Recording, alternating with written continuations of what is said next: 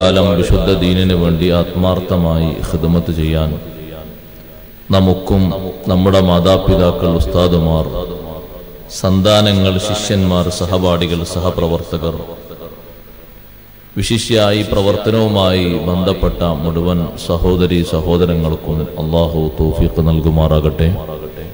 നല്ല നിലയിൽ പ്രവർത്തിച്ച് നല്ല രൂപത്തിൽ മരണപ്പെട്ട് മഹാരഥന്മാരോടൊപ്പം ചേർക്കപ്പെടുന്നവരിൽ നമ്മെയും അവരെയും അല്ലാഹു ഉൾപ്പെടുത്തി അനുഗ്രഹിക്കുമാറാകട്ടെ. ആമീൻ. നാമുഖമായി പ്രാർത്ഥിക്കും. അല്ലാഹു സുബ്ഹാനഹു വ തആല ഒരു മനുഷ്യന് നൽകുന്ന ഏറ്റവും വലിയ അനുഗ്രഹമാണ് അല്ലാഹുവെ അറിയാനും അംഗീകരിക്കാനും ഹബീബ് റസൂലുള്ളാഹി സ്വല്ലല്ലാഹു അലൈഹി വസല്ലം തങ്ങളെ സ്വീകരിക്കാനും ഉള്ള സൗഭാഗ്യം എന്നത്. അഥവാ വിശുദ്ധ ഇസ്ലാം സ്വീകരിക്കുക എന്നത് ഒരു മനുഷ്യന് അല്ലാഹു നൽകുന്ന ഏറ്റവും വലിയ അനുഗ്രഹമാണ്. വിശുദ്ധ ഇസ്ലാമിന്റെ വക്താക്കളാകുന്ന നാം, നമ്മെപ്പോലുള്ളവരും ഇസ്ലാമിന്റെ യഥാർത്ഥ മുഖം നമ്മിൽ നിന്ന് മറ്റുള്ളവരും നമ്മുടെ കുടുംബവും വായിച്ചെടുക്കേണ്ട ഒരു പ്രധാനപ്പെട്ട തലം ഉണ്ട്. അത് അസ്തമിച്ചുകൊണ്ടിരിക്കുകയാണ്. ഞാൻ അതുമായി ബന്ധപ്പെട്ട് അല്പം പറയാനാണ് ഉദ്ദേശിക്കുന്നത്. ഒരു മുസ്ലിമിനെ ഏത് ഭാഗത്ത് നിന്ന് ആര് നോക്കിയാലും വിമർശിക്കാൻ കഴിയാത്ത ഒരു വിധം ഉണ്ട്. ആ ഒരു തലം ഉയർന്ന രീതിയിൽ പ്രാപിച്ചതുകൊണ്ടാണ്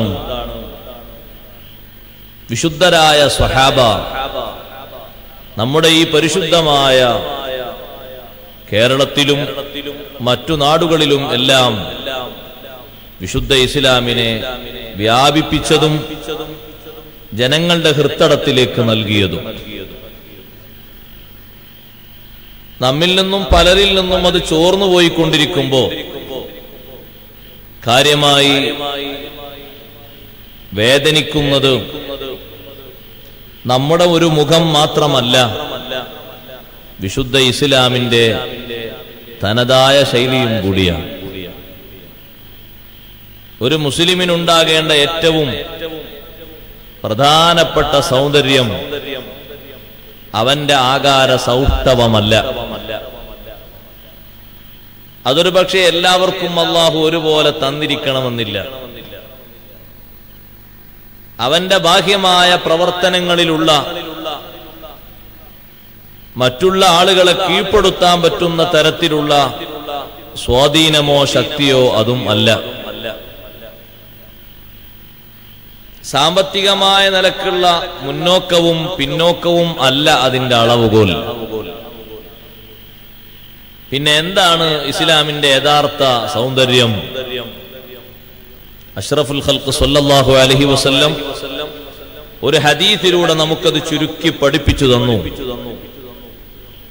ഇന്ന മിൻ അഹബ്ബിക്കും ഇലയ്യ, നിങ്ങളിൽ എനിക്ക് ഏറ്റവും ഇഷ്ടമുള്ളവർ, വഅഖറബിക്കും മിന്നി മജ്ലിസൻ യൗമൽ ഖിയാമ, അന്ത്യനാളിൽ എന്നോട് കൂടുതൽ അടുത്തിരിക്കാൻ പറ്റുന്നവർ. അല്ലാഹു തൗഫീഖ് നൽകട്ടെ. നബി സല്ലല്ലാഹു അലൈഹി വസല്ലം തങ്ങളോട് അടുത്തിരിക്കാനുള്ള കഴിവ് ലഭിക്കുക എന്നുള്ളത്, സൗകര്യം ലഭിക്കുക എന്നത് ഏറ്റവും വലിയ ഒരു അനുഗ്രഹമാണ്. അടുത്തേക്ക് വരാൻ വേണ്ടി ആഗ്രഹിക്കുന്ന പലരെയും മലക്കുകൾ തടയുന്നത് കൊണ്ട് വളരെ സ്നേഹത്തോടെ തങ്ങൾ ചോദിക്കും, അവരെന്റെ അനുയായികളും എന്റെ ശിഷ്യന്മാരുമായിട്ട് നിങ്ങൾ എന്തിനാ തടയുന്നത്?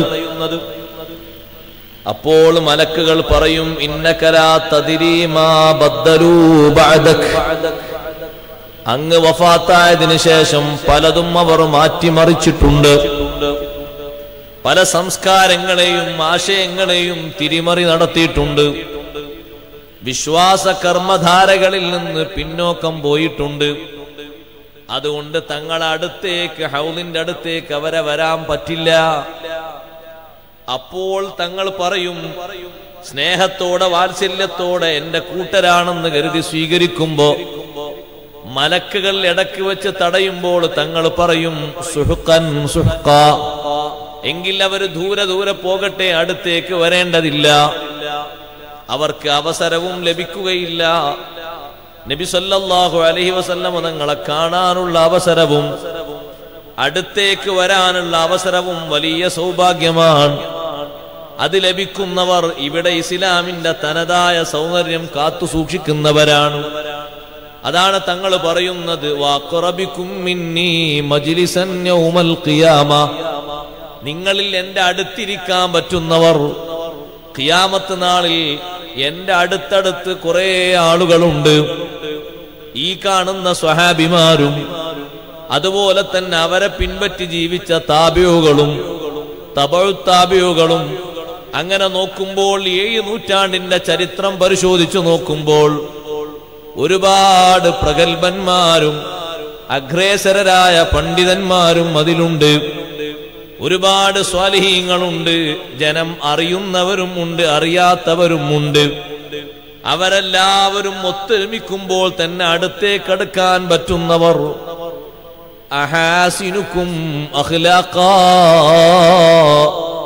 നിങ്ങളിൽ സൽ സ്വഭാവികളാണ്. മുസ്ലിമിന്റെ യഥാർത്ഥ സൗന്ദര്യം അവന്റെ സ്വഭാവ മഹിമയാണ്. എല്ലാ തലങ്ങളിലും അത് വേണം.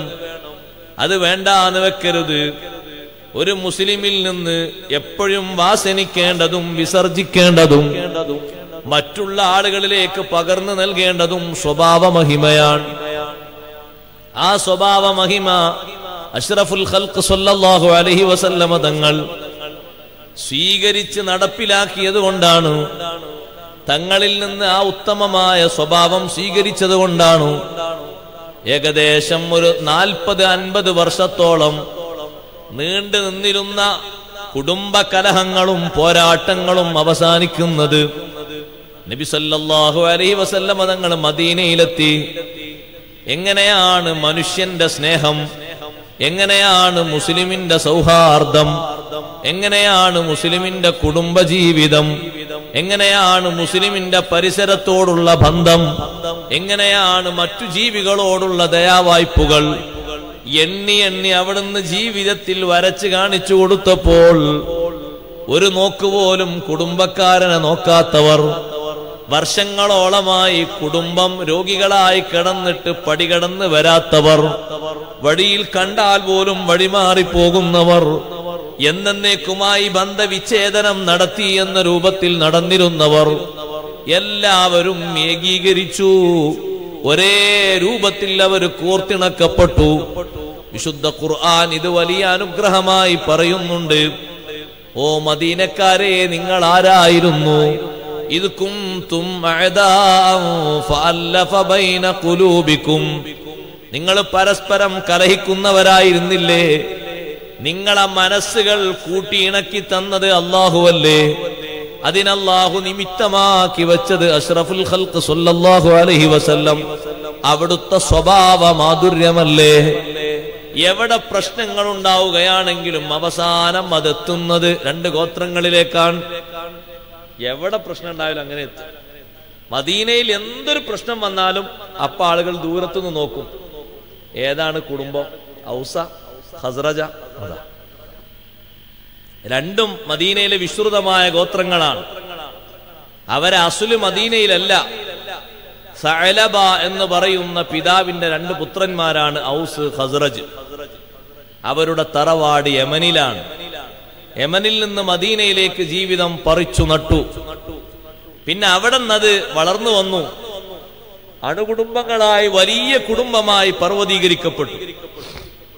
മദീനയിൽ തങ്ങൾ എത്തിയപ്പോൾ ആദ്യം കണ്ട കാഴ്ചയും അങ്ങനെയാണ്. ഹബീബ് റസൂലുള്ളാഹി സ്വല്ലല്ലാഹു അലൈഹി വസല്ലം മദീനയിലൂടെ ഒരു കഴുതപ്പുറത്ത് സഞ്ചരിക്കുകയാണ്. കൂടെയുണ്ട് അബ്ദുല്ലാഹി ബിൻ ഹുദാഫ റളിയല്ലാഹു അൻഹു.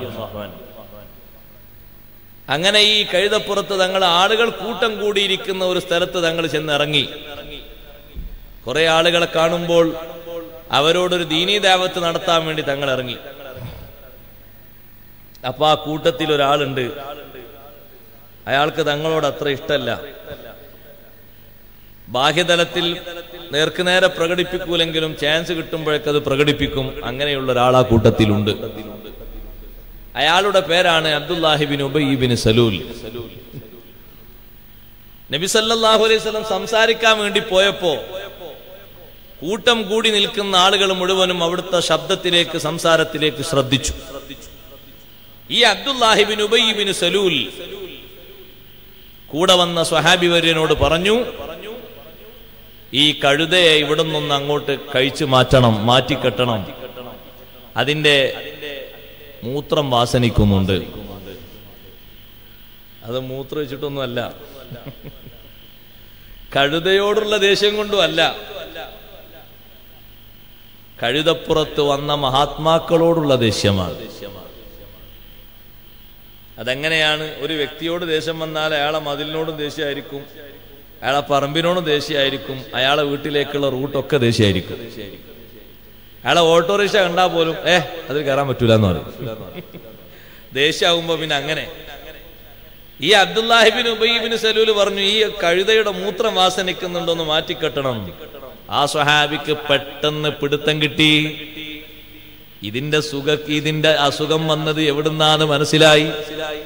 മഹാനവർകൾ പറഞ്ഞു, വല്ലാഹി ഇന്ന ബൗല ഹിമാരി റസൂലില്ലാഹി സ്വല്ലല്ലാഹു അലൈഹി വസല്ലമ അത്യബു റായിഹതം മിൻകാ.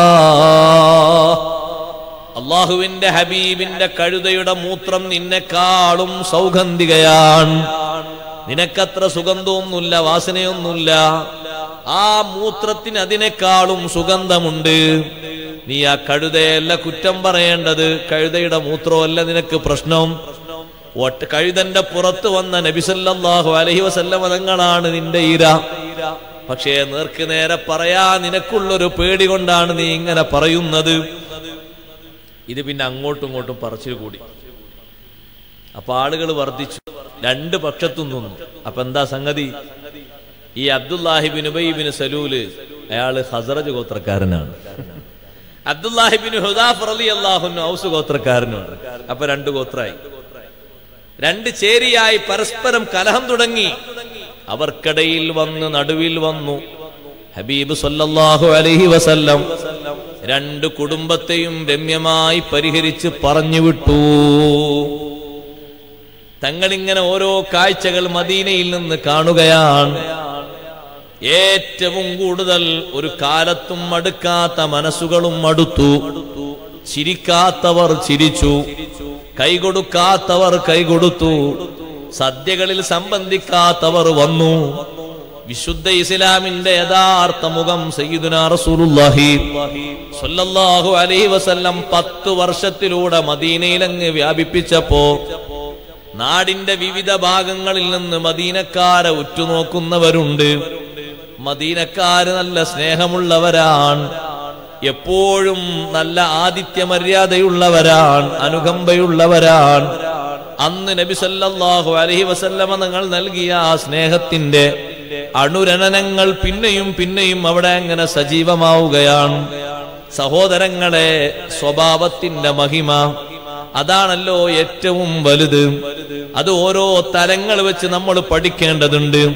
പ്രധാനമായും പറയട്ടെ, നമ്മുടെ ഓരോരുത്തരുമായി ബന്ധപ്പെട്ട് കഴിയുന്ന നമ്മുടെ കുടുംബങ്ങൾ, അതിലേറ്റവും പ്രധാനപ്പെട്ടവരാണ് ബാപ്പയും ഉമ്മയും മക്കളും ഭാര്യയും പെങ്ങന്മാരും സഹോദരന്മാരും സഹോദരിമാരും അടങ്ങുന്നവർ.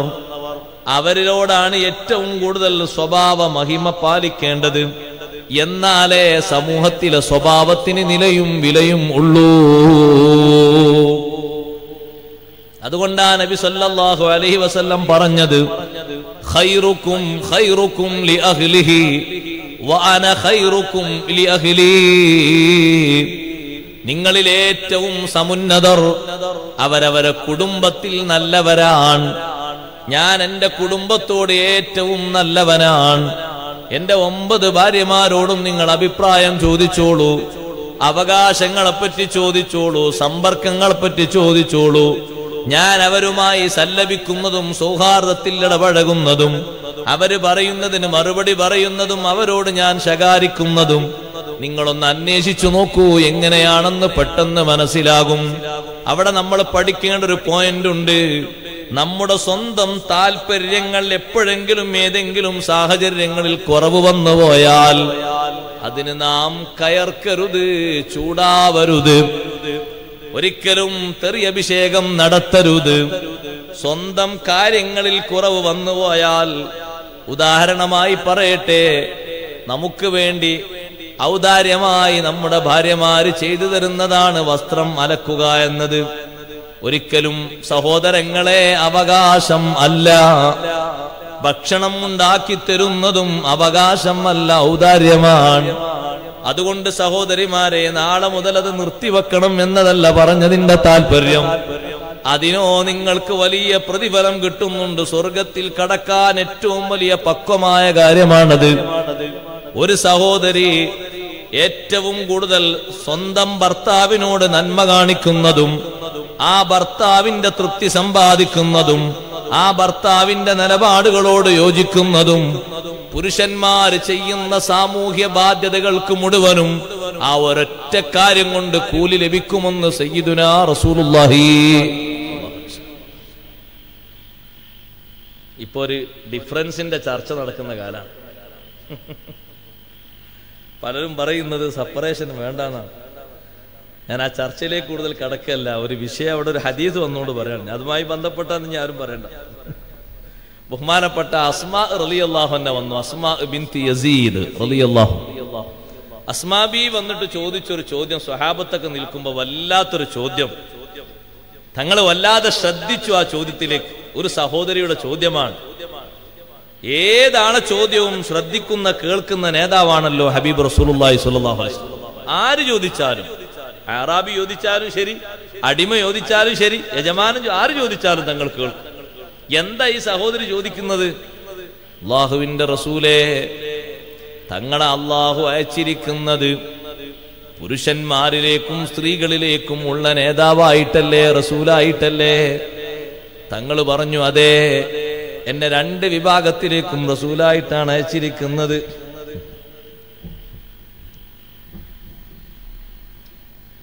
രണ്ട് വിഭാഗത്തിലേക്കും റസൂലായിട്ടാണ് എന്നെ അയച്ചിരിക്കുന്നത്. അപ്പൊ അസ്മാ ബിൻത് യസീദ് റളിയല്ലാഹു അൻഹയുടെ ചോദ്യം, പിന്നെ എന്താണ് ഈ അന്തരം? എന്താ നിങ്ങൾ ചോദിക്കുന്നത്? പുരുഷന്മാർക്ക് ജുമുഅയുണ്ട്, പുരുഷന്മാർക്ക് ജമാഅത്തുണ്ട്, അവർക്ക് ജനാസയുടെ കൂടെ പോകലുണ്ട്, യുദ്ധത്തിന് സംബന്ധിക്കലുണ്ട്, അവർക്കിങ്ങനെ ഒരുപാട് കാര്യങ്ങളുണ്ട്. ഞങ്ങൾ വീട്ടിലിരിപ്പാൻ അവരുടെ സന്താനങ്ങളെ പരിരക്ഷിക്കുന്നു, അവർക്ക് ശിക്ഷണം നൽകുന്നു, മറ്റു ഭർത്താവിനും മറ്റു ആളുകൾക്കും ഭക്ഷണം ഒരുക്കുന്നു, മറ്റു സൗകര്യങ്ങളൊക്കെ ഞങ്ങൾ ചെയ്തു തരുന്നു. ഞങ്ങൾക്ക് ജുമുഅക്ക് വരാൻ പറ്റുന്നില്ലല്ലോ, ജമാഅത്തിന് സംബന്ധിക്കാൻ ഞങ്ങൾക്ക് വകുപ്പില്ലല്ലോ, അതുപോലെ തന്നെ ജനാസയുടെ കൂടെ പോരാനും ജിഹാദിനും ഞങ്ങൾക്ക് വകുപ്പില്ലല്ലോ എന്ന് പറഞ്ഞപ്പോൾ നബി സല്ലല്ലാഹു അലൈഹി വസല്ലം തങ്ങൾ സ്വഹാബത്തിനോട് പറഞ്ഞു, ഇതുപോലെ ദീൻ കാര്യം ചോദിക്കുന്നൊരു പെണ്ണിനെ ഞാൻ കണ്ടിട്ടില്ല. ദീനീ വിഷയത്തിലാണ് ഇത്രയും ഈ പെണ്ണ് ചോദിക്കുന്നത്. അപ്പോൾ പറഞ്ഞു, സഹോദരി, നീയും നിന്നെ ഈ വിഷയത്തിന് വേണ്ടി പറഞ്ഞയച്ച മുഴുവൻ സഹോദരിമാരും മനസ്സിലാക്കണം. എന്താ മനസ്സിലാക്കേണ്ടത്? നിങ്ങൾ ജുമുഅക്കും ജമാഅത്തിനും ജനാസ നിസ്കാരത്തിനും ഒന്നും വരണ്ട, ഒറ്റ കാര്യത്തിൽ ശ്രദ്ധിച്ചാൽ മതി. ഇന്ന ഹുസ്ന തബഉലി ഇഹ്ദാകുന്ന ലിസൗജിഹാ, നിങ്ങളിൽ ഒരാൾ അവരവരുടെ ഇണകൾക്ക് സേവനം ചെയ്ത് ജീവിക്കുന്നത്, വത്തിബഅഹാ മുവാഫഖതഹു, ഇണകളുടെ നിലപാടുകളോട് യോജിച്ച് ജീവിക്കുന്നത്, പിൻപറ്റി ജീവിക്കുന്നത്, വത്വലബഹാ മർളാതിഹി, ഭർത്താക്കന്മാരുടെ തൃപ്തി കാക്ഷിക്കുന്നത്, യഅദിലു ദാലിക കുല്ലഹു, ജുമുഅക്കും ജമാഅത്തിനും ജനാസ നിസ്കാരത്തിനും ജിഹാദിനും ഒക്കെ വരുന്നതിനോട് കടപിടിക്കും. ഒന്ന് ചെയ്താൽ മതി, ഏറെ വിഷമിക്കേണ്ടതൊന്നുമില്ല. അതുകൊണ്ട് സഹോദരിമാര് ഖിദ്മത്തൊന്നും മുടക്കണ്ട, ഞാൻ ഔദാര്യാണെന്ന് പറഞ്ഞതുകൊണ്ട് ഖിദ്മത്തൊക്കെ നടന്നോട്ടെ, അള്ളാഹു ഏറെ പ്രതിഫലം നൽകുമാറാകട്ടെ. നമ്മുടെ സഹോദരിമാർ, ഉമ്മമാർ, അവർ ചെയ്യുന്ന ഖിദ്മകളൊക്കെ അള്ളാഹു സ്വീകരിക്കുമാറാകട്ടെ. പക്ഷേ ഭർത്താക്കന്മാര് അങ്ങനെയാണല്ലോ ചിന്തിക്കേണ്ടത്. സ്വന്തം കാര്യത്തിൽ എന്തെങ്കിലും ഒന്ന് കുറവ് വന്നതിന്റെ പേരിൽ ഒരൊറ്റ ഭാര്യയെയും നബി സല്ലല്ലാഹു അലൈഹി വസല്ലമ തങ്ങൾ ശിക്ഷിച്ചിട്ടില്ല, വാക്ക് പറഞ്ഞിട്ടില്ല. അതേ സമയത്ത് ശരീഅത്തിന് വിരുദ്ധമായ എന്തെങ്കിലും വിഷയം വന്നാൽ അവിടെ വിട്ടുവീഴ്ചയുമില്ല. തങ്ങൾ കയറി വരുമ്പോ ഭക്ഷണം ഉണ്ടോ? ഭക്ഷണമുണ്ട്. എന്താ ഉള്ളത്? നല്ല പത്തിരി ഉണ്ട്. പത്തിരി എന്ന് പറഞ്ഞാൽ നമ്മൾ കഴിക്കുന്ന ആ സ്മൂത്ത് ആയതല്ല, കുറച്ച് കട്ടി കൂടുതലുള്ളത്. കട്ടി കൂടുതലുള്ളത് എന്ന് പറഞ്ഞാൽ ഒരു ദിവസം കഴിഞ്ഞാൽ അതൊന്ന് പൊട്ടിക്കിട്ടണമെങ്കിൽ, കഷ്ണായി കിട്ടണമെങ്കിൽ കുറച്ച് വെള്ളം ഒഴിക്കേണ്ടി വരും, അത്രയും കട്ടി കൂടും. അതിനാണ് ശരിക്കുള്ള ഉണക്ക റൊട്ടി എന്ന് പറയാം. ഇപ്പൊ അത് കിട്ടുമോ എന്നുള്ളത് അറിയില്ല. അങ്ങനത്തെ മുമ്പൊക്കെ ഉണ്ടായിരുന്നു. ആ ഖുബ്സ് ഉണ്ട്. ഖുബ്സ് എന്ന് പറഞ്ഞാൽ എല്ലാത്തിനും കൂടി ഖുബ്സ് എന്ന് പറയും. ഇന്നുള്ള പൊറാട്ടക്കും ചില ആൾക്കാർ പക്ഷെ ഖുബ്സ് എന്ന് പറയും, അതല്ല ഉദ്ദേശം. ഈ റൊട്ടിയിലേക്ക് കഴിക്കാൻ, കൂട്ടിക്കഴിക്കാൻ വല്ലതുണ്ടോ? അപ്പൊ ഒരു ഭാര്യ പറഞ്ഞു, ആ സുർക്കുണ്ട് എന്ന് പറഞ്ഞു. സുർക്ക, അൽ ഖല്ലു, സുർക്കയുണ്ട്. നമ്മളോടാണ് സുർക്കുണ്ട് എന്ന് പറയുന്നെങ്കിൽ നമ്മളെ പ്രതികരണം എന്തായിരിക്കും? ഹബീബ് സല്ലല്ലാഹു അലൈഹി വസല്ലം തങ്ങൾ പറഞ്ഞു, സുർക്ക കൊണ്ടുവരും. നിഅമൽ ലുദും വൽ ഖൽ, സുർക്ക നല്ല കൂട്ടാനാണ്. സുർക്ക അന്നും ഇന്നും സാധാരണഗതിയിൽ ഒരു കൂട്ടാനായി ഉപയോഗിക്കുന്നതല്ല, അതൊരു ചേരുവയാണ്. അച്ചാറിലോ ഉള്ളിയിലോ വേറെന്തെങ്കിലുമൊക്കെ ചേർക്കാനുള്ള ഒരു ചേരുവയാണ്. പക്ഷെ ഒരു ഭാര്യ പറഞ്ഞല്ലോ അങ്ങനെ ഒരു സുർക്കയുണ്ട്, ആ അഭിപ്രായത്തെ മാനിക്കുന്നു ഹബീബ് റസൂലുള്ളാഹി സ്വല്ലല്ലാഹു അലൈഹി വസല്ലം. അതിനെ നിരാകരിച്ച് തള്ളിയില്ല, അതിനെ നിരുത്സാഹപ്പെടുത്തിയില്ല, അതാ പറഞ്ഞതിന്റെ പേരിൽ അവഹേളിച്ചതുമില്ല, അത് സ്വീകരിച്ചു. ഒരിക്കലും ഉണ്ടാക്കിക്കൊടുത്ത ഭക്ഷണത്തെ കുറ്റം പറഞ്ഞിട്ടില്ല.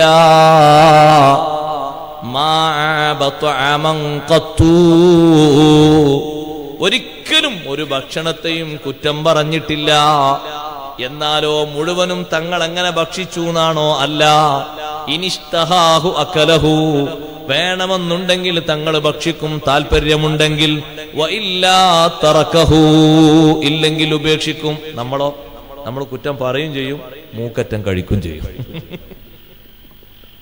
അതാ നമ്മളെ സ്വഭാവം. അവര് വന്നു നോക്കും, പറയുന്നത് കേട്ടാ വിചാരിക്കും ഒരൊറ്റ മീനും പൊരിച്ച മീനും തൊട്ടിട്ടില്ല. പക്ഷെ വന്നു നോക്കുമ്പോ പ്ലേറ്റ് കാലിയാണ്, മുള്ളു വരെ ഇല്ല. അപ്പൊ അത്രയും ടേസ്റ്റിൽ ഉണ്ടാക്കിയിട്ടുണ്ട്, അതുകൊണ്ടാണ് മുള്ളില്ലാത്തത്. വേറെന്തൊക്കെ ഒരു പോരായ്മ പറഞ്ഞിരുന്നു. അപ്പൊ വീട്ടുകാരി വന്നിട്ട് പറയാണ്, ഭാര്യ വന്നിട്ട് പറയാണ്, അല്ലെങ്കിൽ പെങ്ങള് വന്നിട്ട് പറയാണ്, ഞാൻ വിചാരിച്ചു നീ നാളെ രാവിലേക്ക് പുതിയ മീനൊന്നും പൊരിക്കേണ്ടി വരില്ല, ഇതന്നെ മതിയാകും. പക്ഷെ പ്ലേറ്റിലൊന്നുമില്ലല്ലോ. അത് കഴിച്ചു. പറയാനൊക്കെ പറഞ്ഞു ചെയ്തു. ഒരിക്കൽ പോലും ശ്രേഷ്ഠമായ സ്വഭാവമാണ്, നമ്മൾ സ്വീകരിക്കേണ്ട ഒരു പ്രധാനപ്പെട്ട തലമാണ്. നിങ്ങൾ നോക്കി എന്തൊരു സൗന്ദര്യം ആ സ്വഭാവത്തിൽ. ആളെ പേരൊന്നും പറയാൻ കഴിയില്ല. മുമ്പൊരു പ്രധാനമന്ത്രി കേരളം സന്ദർശിച്ചപ്പോ പത്രത്തിൽ ഞങ്ങൾ റിപ്പോർട്ട് വന്നിരുന്നു. തിരൂര് റെയിൽവേ ഉദ്യോഗസ്ഥന്മാര് ഒരു സ്വീകരണം ഒരുക്കിയിരുന്നു, ഒരു സദ്യ ഒരുക്കി, ഭക്ഷണ സദ്യ ഒരു പ്രധാനമന്ത്രിക്ക്. ആരാന്ന് ചോദിക്കരുത്, വിഷയം പറഞ്ഞാൽ മതി. പക്ഷെ അവിടെ ഒരു സാധനം ഇല്ലാത്തത് കൊണ്ട് 2-3 ആളുകളുടെ പണി പോയി. എന്താ ഇല്ലാത്തത്? തൈരുണ്ടായില്ല. തൈര് ചോദിച്ചത്ര. അപ്പൊ തൈര് അതിന് ബാക്കിയെല്ലാം ഉണ്ട്, പൊരിച്ചതുണ്ട്, കരിച്ചതുണ്ട്, വറവിട്ടതുണ്ട്, വറവിടാത്തതൊക്കെ ഉണ്ട്. പക്ഷെ തൈരുണ്ടാക്കാൻ നേരം കിട്ടിയിട്ടുണ്ടാകൂല, അതൊക്കെ ഉണ്ടാക്കണ്ടേ? ഒരു പക്ഷെ അത്ര ശ്രദ്ധിച്ചിട്ടുണ്ടാകൂല. അതുകൊണ്ട് അവർക്കൊരു ചെറിയ സസ്പെൻഷൻ. നബി സല്ലല്ലാഹു അലൈഹി വസല്ലം തങ്ങളുടെ മാതൃക അങ്ങനെയല്ല. ഇനിഷ്തഹാഹു അകലഹു വഇല്ലാ തറകഹു. സുബ്ഹാന മൻ ജല്ല ജലാലുഹു. ചിലരൊക്കെ ഭക്ഷണത്തിൽ നിന്ന് എന്തെങ്കിലും കുറുമ്പ് കിട്ടിയാൽ പിന്നെ അസിലിന്റെ അസിൽ അടക്കം വിളിക്കും. സഹോദരിയെ മാത്രം വിളിക്കുകയാണെങ്കിൽ പിന്നെ മാത്രാന്ന് വെക്കാം. അങ്ങനെ പോകും പരമ്പര. ബാപ്പാന്റെ അപ്പുറത്തും ഉമ്മാന്റെ അപ്പുറത്തൊക്കെ പോകും. നഊദു ബില്ലാഹ്, ഒരിക്കലും ഇത്ര താഴ്ന്നൊരു സ്വഭാവമല്ല. അല്ലെങ്കിൽ ഒരു മുടി കിട്ടി, ആരെ മുടിയാ നോക്കിയിട്ട് നീളമുള്ള മുടിയാണ്, പുരുഷന്റേതാവൂലല്ലോ, സഹോദരിമാരുടേതാണ്. സാധാരണഗതിയിൽ ഏത് ഭക്ഷണം ഉണ്ടാക്കിയാലും ഇങ്ങനെ എടുത്തിടുന്ന സ്വഭാവമൊന്നുമില്ലല്ലോ. അതെങ്ങനെ ഒരു പക്ഷേ പാറിപ്പറന്ന് വീണതായിരിക്കും. നജസ്സും അല്ല, ഒന്നുമല്ല, എടുത്തിട്ടാ മതി. എടുത്തിട്ടാ മതിന്നല്ല ഹബീബ് സല്ലല്ലാഹു അലൈഹി വസല്ലം തങ്ങൾ പഠിപ്പിച്ചത്. ആ മുടി എടുത്തിട്ട് ദ്വാരക്കണമെന്നാണ് തങ്ങൾ പഠിപ്പിച്ച സ്നേഹ സ്വഭാവം. ഇത്ര സൗന്ദര്യമുള്ള സ്വഭാവം ഏതാണ്? ഇത്ര സൗന്ദര്യമുള്ള ഇസ്ലാമിന്റെ മർമ്മമേതാണ്? അംർ ഇബ്നു അഖ്തബ് റളിയല്ലാഹു അൻഹുവിനോട് വെള്ളം കൊണ്ടുവരാൻ പറഞ്ഞു. മഹാനവറുകൾ ഒരു മരത്തിന്റെ പാത്രത്തിലാ വെള്ളം കൊണ്ടുവന്നു കൊടുത്തത്. ആ മരപാത്രത്തിലേക്ക് തങ്ങൾ കുടിക്കുന്നതിന്റെ മുമ്പൊന്ന് നോക്കി. ഏത് ആള് വെള്ളം തന്നാലും കുടിക്കുന്നതിന്റെ മുമ്പ് വെള്ളത്തിലേക്കൊന്ന് നോക്കൽ സുന്നത്തുണ്ട്. അതിൽ വല്ല കുറുമ്പുണ്ടോ അല്ലെങ്കിൽ വല്ലതും ചാടിയിട്ടുണ്ടോ എന്നറിയാനാണ്, അത് സുന്നത്താണ്. എപ്പോഴും അങ്ങനെ നോക്കുന്നത് സുന്നത്തുണ്ട്. നോക്കൽ ശീലമല്ലെങ്കിൽ നോക്കിക്കോളൂ, ഒരു സുന്നത്ത് ലഭിച്ചോട്ടെ. തങ്ങൾ അങ്ങനെ നോക്കിയപ്പോൾ ഒരു മുടിയുണ്ട്. കൊണ്ടുവന്ന സ്വഹാബിയുടെ മുടിയാണ്. വെള്ളം ഒഴിച്ചു കളഞ്ഞില്ല. പാത്രം കൊണ്ട് ആ സ്വഹാബിയെ എറിഞ്ഞില്ല. എന്തെങ്കിലും ഒരു വാക്കിയെ കേടായി പറഞ്ഞില്ല. തങ്ങളാ മുടിയങ്ങ് കയ്യിലെടുത്തു. സ്വഹാബത്ത് പറയുന്നു, അവിടുന്നൊരു ദുആ, അല്ലാഹുമ്മ ജമ്മിൽഹു, അല്ലാഹുവേ ഈ സ്വഹാബിന്റെ അഴക് നീ നിലനിർത്തി കൊടുക്കണേ അല്ലാ. എന്താ പ്രാർത്ഥന? അപ്പൊ ഭാര്യന്റെ മുടിയാകുമ്പോ അത് എടുത്തിട്ട് അല്ലാഹുമ്മ ജമ്മിൽഹാ, അല്ലാഹുവേ എന്റെ ഭാര്യയുടെ സീനത്ത്, അഴക്, നല്ല പത്രാസുള്ള ആരോഗ്യം നീ നിലനിർത്തി കൊടുക്കുക അല്ലാ. അങ്ങനെ നമ്മളൊക്കെ ഒരു വയ്യാവേലിയിലാകുമ്പോ അവരെ ആരോഗ്യം കൊണ്ട് നമ്മളെ സംരക്ഷിക്കാൻ കഴിഞ്ഞാൽ വലിയ കാര്യല്ലേ? ചെറിയൊരു കുറുമ്പ് ചാടിയാൽ തന്നെ വെള്ളം മുഴുവനും മറിച്ച് കളയുന്ന ആൾക്കാരാണ് നമ്മൾ. അള്ളാഹുവിന്റെ മുന്നിൽ നമ്മൾ അതിന് കണക്ക് പറയേണ്ടി വരും. അങ്ങനെ കളയാൻ പറ്റൂല. വെള്ളം അമൂല്യമാണ്, വിലമതിക്കാൻ കഴിയാത്ത ഒന്നാണ് വെള്ളം. അതുകൊണ്ടാണ് ആര് ചോദിച്ചാലും വെള്ളം കൊടുക്കണം എന്ന് പറഞ്ഞത്. വെള്ളം തടയാൻ പറ്റുമോ? ഒരു മനുഷ്യനും ഒരു ജിന്നിനും ഒരു വർഗത്തിനും ഒരു നാൽക്കാലിക്കും തടയാൻ പറ്റാത്തതല്ലേ വെള്ളം. സലാസത്തുൻ ലാ യഹില്ലു മൻഉഹാ, മൂന്ന് വസ്തുക്കൾ ആർക്കും തടയാൻ പാടില്ല. ആര് ചോദിച്ചാലും കൊടുക്കണം. അതിലൊന്നാണ് അൽമാഉ, വെള്ളം. ആര് ചോദിച്ചാലും വെള്ളം കൊടുക്കണം. കാരണം വെള്ളത്തിന്റെ നിലവാരം അങ്ങനെയാണ്, അമൂല്യമാണത്. ആ വെള്ളം തങ്ങൾ മറിച്ചു കളയാതെ മുടിയെടുത്തിട്ട് ആ മുടി ഇങ്ങനെ ദുആ ചെയ്തിട്ട് ഒഴിവാക്കി. പ്രിയപ്പെട്ട സഹോദരന്മാരെ, നേരം കുറെ ഉപയോഗിച്ച് സമയം കുറെ ചെലവഴിച്ച് നല്ല സ്വാദിഷ്ടമായ ഭക്ഷണം ഉണ്ടാക്കിക്കൊണ്ടുവന്നു. സ്വാദുണ്ട് എന്നത് എല്ലാവരും ഏകകണ്ഠമായി സമ്മതിക്കുന്ന തരത്തിൽ ചേരുവകളൊക്കെ ചേർന്നിട്ടുണ്ട്. നമ്മളും ഭക്ഷിച്ചു തുടങ്ങിയപ്പോൾ നല്ല സ്വാദുണ്ട്. ഇടയിൽ എവിടെയെങ്കിലും ഒരു കല്ല് കടിച്ചാൽ, എവിടെയെങ്കിലും ഒരു കുറുമ്പ് വന്നാൽ, എവിടെയെങ്കിലും ഒരു രോമം വന്നാൽ ഭക്ഷണം കഴിക്കാതെ പോകുന്നത് സ്വഭാവത്തിന് എതിരാണ്, ഇസ്ലാമിന്റെ സൗന്ദര്യത്തിന് എതിരാണ്. അങ്ങനെയാണെങ്കിൽ തങ്ങൾ ആ വെള്ളം കുടിക്കാതിരിക്കേണ്ടിയിരുന്നു. കുടിക്കാതിരുന്നിട്ടില്ലത് കുടിച്ചിട്ടുണ്ട്. അഥവാ അങ്ങനെ സംഭവിച്ചതിന് ഒരു കുറ്റം പോലും പറഞ്ഞില്ല എന്നല്ലല്ലോ, തങ്ങൾ അനുകൂലമായി പ്രാർത്ഥനയല്ലേ നടത്തിയത്. സ്വഹാബത്ത് പറയുന്നു, ഇമാം നബവി റഹ്മത്തുള്ളാഹി അലൈഹി രേഖപ്പെടുത്തുന്നു, 93 വയസ്സാകുമ്പോ ആ സ്വഹാബിയെ ഞങ്ങൾ കണ്ടിട്ടുണ്ട്. താടിയിലോ തലയിലോ ഒരൊറ്റ രോമവും നരച്ചിട്ടില്ല. കാരണം തങ്ങൾ ദുആ ചെയ്തത് അല്ലാഹുമ്മ ജമ്മിൽഹു, അഴക് നിലനിർത്തി കൊടുക്കുക അല്ലാ, സൗന്ദര്യം നിലനിർത്തി കൊടുക്കുക അല്ലാ. അതല്ലേ നമ്മൾ സ്വീകരിക്കേണ്ട ശ്രേഷ്ഠമായ സ്വഭാവം. അവിടെ കണക്ക് പറയരുത്. ഉണ്ടാക്കിയ ചേരുവകളുടെയും ഭക്ഷണ സാധനങ്ങളുടെയും വില പറയരുത്. അങ്ങനെ പറയുന്നതൊക്കെ അവർ അവമതിക്കലാണ്. അപ്പൊ തങ്ങളുടെ ശ്രേഷ്ഠമായ സ്വഭാവം എന്താണ്? മുസ്ലിം സ്വീകരിക്കേണ്ട ഏറ്റവും വലിയ സൗന്ദര്യം അതാണ്.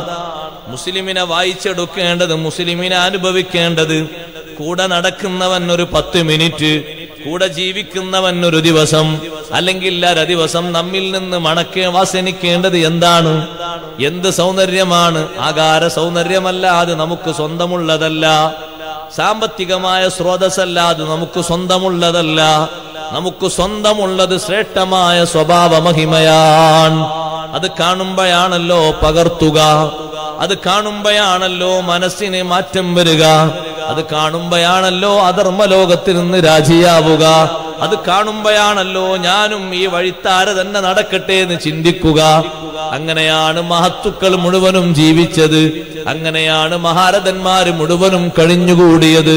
അഷ്റഫുൽ ഖൽഖ് സല്ലല്ലാഹു അലൈഹി വസല്ലം വമൻ തഖമ ലിനഫ്സിഹി ഖത്തു, സ്വന്തത്തിന് വേണ്ടി ഒരു പ്രതികാരവും ഒരാളോടും തീർത്തിട്ടില്ല. വാക്കുമുഖേനയോ അല്ലാതെയോ തീർത്തിട്ടില്ല. സ്വന്തത്തിന് വേണ്ടി പ്രതികാരം തീർക്കാൻ തങ്ങൾക്ക് കഴിയാഞ്ഞിട്ടല്ല, ബറ്റാലിയൻ കൂടെ ഇല്ലാഞ്ഞിട്ടല്ല, സൈനികർ വിളിച്ചിട്ട് വരാഞ്ഞിട്ടല്ല. സ്വന്തത്തെ ചീത്ത പറഞ്ഞവരോട് തങ്ങൾ ചീത്ത പറഞ്ഞിട്ടില്ല. മറുപടി കൊടുത്തവൻ അല്ലാഹുവാൻ. സ്വന്തത്തെ ആക്രമിക്കാൻ വന്നവരോട് തങ്ങൾ തിരിച്ച അക്രമത്തിന്റെ സ്വഭാവം പറഞ്ഞിട്ടില്ല. വിട്ടുവീഴ്ചയുടെ മനോഹരമാണ്. ആ വിട്ടുവീഴ്ച മനോഭാവം കൊണ്ട് എന്ത് നേടിയെന്നറിയുമോ? അന്ധകാര നിബിഡമായവരെ മനസ്സിനെ മാറ്റിയിട്ട് വിശുദ്ധമായ ഈമാനിന്റെയും ഇസ്ലാമിന്റെയും വഴിത്താരയിലേക്ക് കൊണ്ടുവരാൻ കഴിഞ്ഞു. ഞാനത് പറഞ്ഞാൽ തീർക്കാൻ പറ്റില്ല, എങ്കിലും പറയട്ടെ, പഠനത്തിന് വേണ്ടി ഏറ്റവും വലിയ അക്രമിയാണോ ആ അക്രമിയോട് ചിരിക്കാൻ കഴിയണം. കഴിയോ? അവിടെയാണ് ഇസ്ലാമിന്റെ സൗന്ദര്യം. ചീത്ത പറഞ്ഞ ആളോട് ചിരിക്കാൻ കഴിയണം. സുബ്ഹാനല്ലാഹ്, എന്താ ഉസ്താദേ നിങ്ങൾ ഈ പറയുന്നത്? ചീത്ത പറഞ്ഞ ആളോട് ചിരിക്കാൻ കഴിയേ? അപ്പൊ ആ ചിരിയിൽ എന്ത് വിചാരിക്കും? അയാളെ ചീത്തയുടെ ആ കട്ടിയും കനവും കുറഞ്ഞു പോവും. ചീത്ത പറഞ്ഞിട്ട് അതിന്റെ ഹരം മൂക്കണമെങ്കിൽ ഇപ്പുറത്തും ചീത്ത പറയണ്ടേ? ഒരു ഭാഗം മാത്രം കുട്ടി വെച്ചുണ്ടാകും, 2 ഭാഗം കൂടി കൊട്ടണ്ടേ? മാറ്റം വരും. അങ്ങനെ മാറ്റം വരുന്നില്ലെങ്കിൽ കുറച്ചുകൂടി കാലം കഴിയുമ്പോൾ തന്നെത്താൻ മാറും. പക്ഷെ അതിനുള്ള കപ്പാസിറ്റി വേണം. അതുണ്ടായ തീർത്തും കിട്ടും. ഒരാൾ നമ്മളെ ആക്രമിക്കാൻ വേണ്ടി, ചീത്ത വിളിക്കാൻ വേണ്ടി വരുമ്പോ അതേ നാണയത്തിൽ ചീത്ത പറയുക എന്നതൊരു പക്ഷെ അവകാശമായിരിക്കും. അവകാശം അങ്ങനെ ഉണ്ടാവും. അയാൾ എന്താണോ പറഞ്ഞത് അതേ വാക്കിൽ ഒന്നും കുറയാതെ പറയാം. പക്ഷേ ഏറ്റവും വലിയ ഔന്നത്യത്തിന്റെ സ്വഭാവം എന്താണ്? പറയലാണോ പറയാതിരിക്കലാണ്. അവിടെയാണ് സ്വഭാവത്തിന്റെ ഇസ്ലാമിന്റെ സൗന്ദര്യം നേലിക്കേണ്ടത്. അഷ്റഫുൽ ഖൽഖ് സല്ലല്ലാഹു അലൈഹി വസല്ലം അവിടുത്തെ സ്വഹാബിമാരിൽ നിന്ന് 100 കണക്കിന് ആളുകളെ നിർദാക്ഷിണ്യം വകവരുത്തിയ ആളാണ് സുമാമത്ത് ബിൻ ഉസാൽ. നിർദാക്ഷിണ്യം 100 കണക്കിന് ആളെ വകവരുത്തിയിട്ട് നല്ല ആരോഗ്യവാനായ മനുഷ്യനാണ്. യമാമയിലെ സുമാമ ഒരു വേള ഉംറയ്ക്ക് വേണ്ടി ഈറാൻ കെട്ടി പോകുമ്പോൾ അന്ന് സുമാമ നബി തങ്ങളെ വിശ്വസിച്ചിട്ടില്ല, ഇസ്ലാം പുൽകിയിട്ടില്ല. സുമാമയെ സ്വഹാബത്ത് പിടികൂടി മദീനയിൽ കൊണ്ടുവന്നു.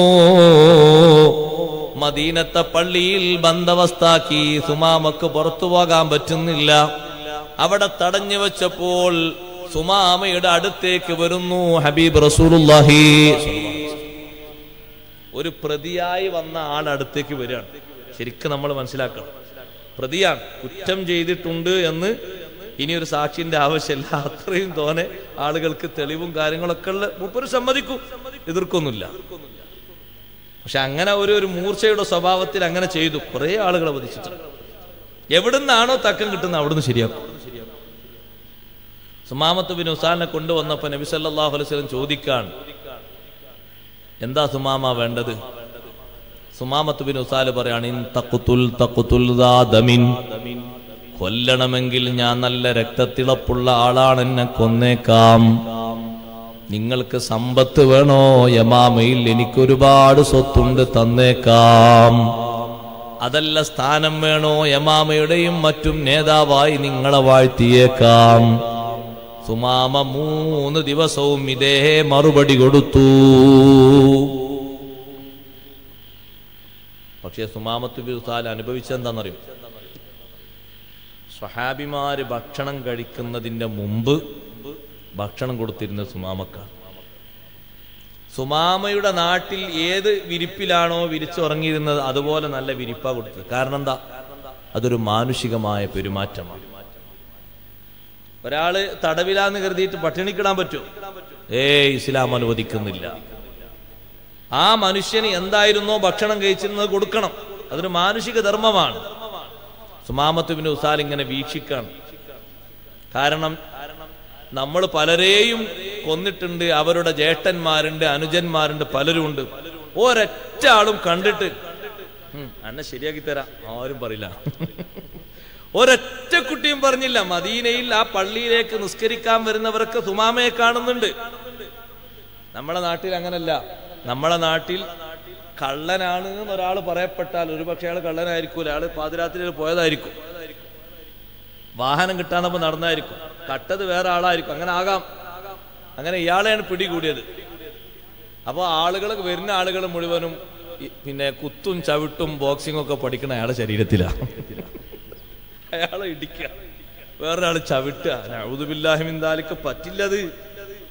നമ്മളങ്ങനെ കയ്യിലെടുക്കാൻ പറ്റൂല നിയമം. അതിന് ആളുകളില്ലേ?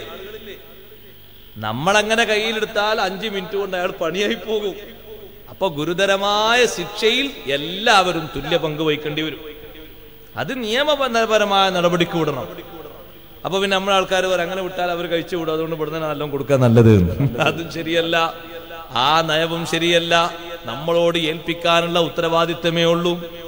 കണ്ട ആളൊരു പക്ഷേ ദേഷ്യം കൊണ്ട് 2 അടി കടിക്കും. അത് സ്വാഭാവികമായിട്ടൊരു അടി. പിടിക്കപ്പെട്ട ഒരാൾ, പക്ഷേ ഇയാൾ ആ പിടിക്കപ്പെട്ട ആളല്ല, നിരപരാധിയാണ്. എന്നാലോ സൂക്ഷിച്ച് കൈകാര്യം ചെയ്യണ്ടേ. ഇവിടെ സത്യത്തിൽ ശിക്ഷിക്കപ്പെടേണ്ട ആളായിട്ട് പോലും, കുറ്റം തെളിയിക്കപ്പെട്ട ആളായിട്ട് പോലും സുമാമത്ത് ബിൻ ഉസാലിനോട് ഒരു സ്വഹാബിയും കയർക്കുന്നില്ല, ദേഷ്യത്തിന്റെ നോട്ടം നോക്കുന്നില്ല. ചോദിക്കുന്നത് ആകെ നബി സല്ലല്ലാഹു അലൈഹി വസല്ലം മാത്രമാണ്. 3 ദിവസവും ഇതേ മറുപടി കൊടുത്തു. അപ്പൊ സുമാമയെ കുറിച്ച് നബി സല്ലല്ലാഹു അലൈഹി വസല്ലം പറഞ്ഞു, അത്ലിഖൂ സുമാമ. 3-ാമത്തെ ദിവസം വിധി വന്നു. സുമാമയെ കെട്ടയിച്ചു വിട്ടേക്കൂ, സുമാമ പോയിക്കൊള്ളട്ടെ. സ്വഹാബത്തൊക്കെ ചിന്തിക്കുന്നു, എന്താ വിധി പറയാ? എന്റെ ജ്യേഷ്ഠനെ കൊന്നത് സുമാമയാണ്. ഒരാൾ പറയും, എന്റെ ബാപ്പയെ കൊന്നത് സുമാമയാണ്, എന്റെ അനുജയെ കൊന്നത് സുമാമയാണ്, പലരെയും കൊന്നത് സുമാമയാണ്. എണ്ണി പറയാനുണ്ട്. പക്ഷെ തങ്ങളെ തീരുമാനം വിട്ടേക്കും, പോയിക്കോട്ടെ. സുമാമത്ത് ബിൻ ഉസാലിനെ അഴിച്ചുവിട്ട് സുമാമത്ത് ബിൻ ഉസാൽ പോവുകയാണ്. സ്വഹാബത്തൊക്കെ വിചാരിച്ചു പോയി. കുറച്ചു നേരം കഴിഞ്ഞ് തിരിച്ചു വന്നു. കുളിച്ച് നല്ല വസ്ത്രങ്ങളൊക്കെ ധരിച്ച് നബി സല്ലല്ലാഹു അലൈഹി വസല്ലം തങ്ങളെ മുന്നിൽ വന്ന് സത്യസാക്ഷ്യ വചനം ചൊല്ലി, അഷ്ഹദു അല്ലാ ഇലാഹ ഇല്ലല്ലാഹ് വ അഷ്ഹദു അന്ന മുഹമ്മദർ റസൂലുള്ളാഹ്.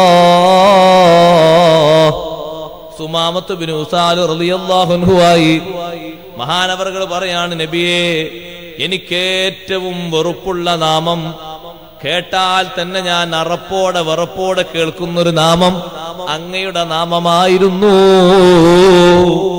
ഇന്നെനിക്കേറ്റവും ഇഷ്ടമുള്ള നാമം അങ്ങയുടെ നാമമാണ്. എനിക്കേറ്റവും വെറുപ്പുള്ള അനുചരന്മാര് അങ്ങയുടെ അനുയായികളായിരുന്നു.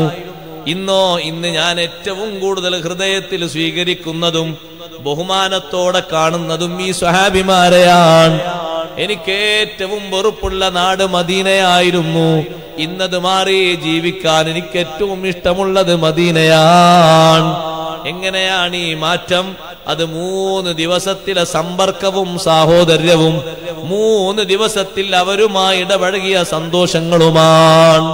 വെറുപ്പിന്റെ നോട്ടമില്ല, വെറുപ്പിന്റെ ഭാഷയില്ല, അങ്ങനെ ഒരു പ്രവർത്തനവും ഇല്ല, ചതിക്കുഴികളും ഒരുക്കുന്നില്ല. ആരെങ്കിലും സ്വകാര്യമായി പോയി ഭീഷണിപ്പെടുത്തുന്നുണ്ടോ? അതും ഇല്ല. വിട്ടുവീഴ്ചയുടെ മനോഭാവമാണ് നബി സല്ലല്ലാഹു അലൈഹി വസല്ലം സ്വീകരിച്ചത്.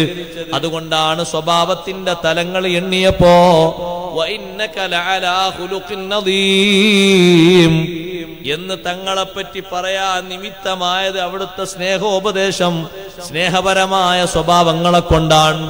അതിൽ ഒന്നാണ് വിട്ടുവീഴ്ച.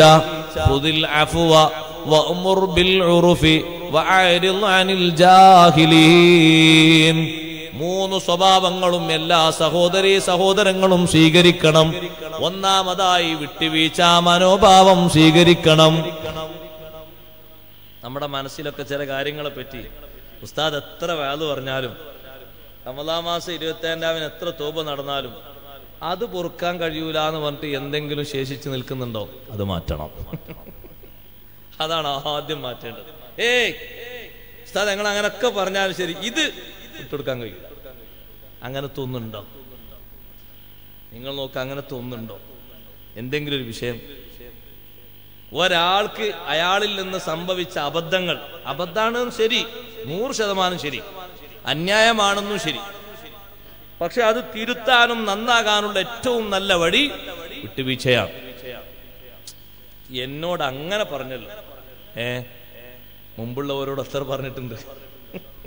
നീ മേലോട്ടൊന്ന് ചിന്തിച്ചൂടെ?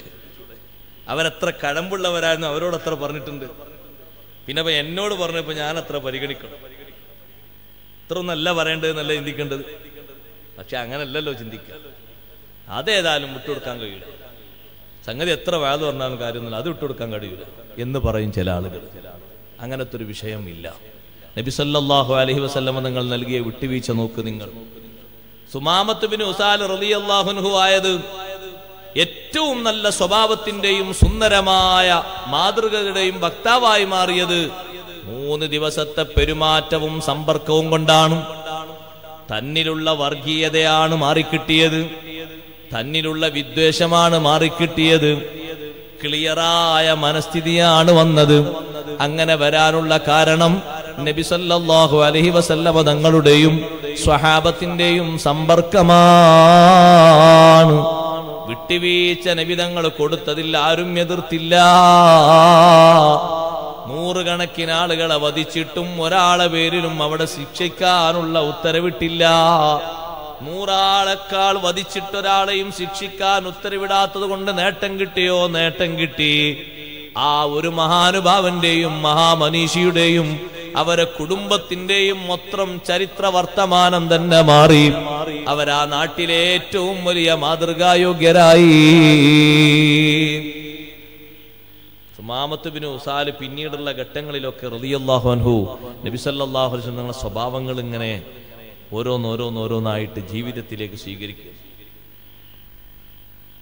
അപ്പൊ കുറച്ച് നബി സല്ലല്ലാഹു അലൈഹി വസല്ലം ഇസ്ലാമിന്റെ ബാലപാഠങ്ങളൊക്കെ കേട്ടിട്ട് സുമാമ ചോദിച്ചു, നബിയെ ഞാൻ ഉംറക്ക് വരുന്ന വഴിയിലാണ് സ്വഹാബത്തിനെ പിടിച്ചുകൊണ്ടുവന്നത്, ഞാൻ ആ ഉംറ നിർവഹിക്കാൻ പോട്ടെ, പൊയ്ക്കോളൂ എന്ന് പറഞ്ഞു. മക്കയിലെത്തുമ്പോ ഏറ്റവും വലിയ സ്വീകരണം കിട്ടുന്ന യമാമയിലെ ഗോത്ര തലവനാണ് സുമാമത്ത് ബിൻ ഉസാൽ.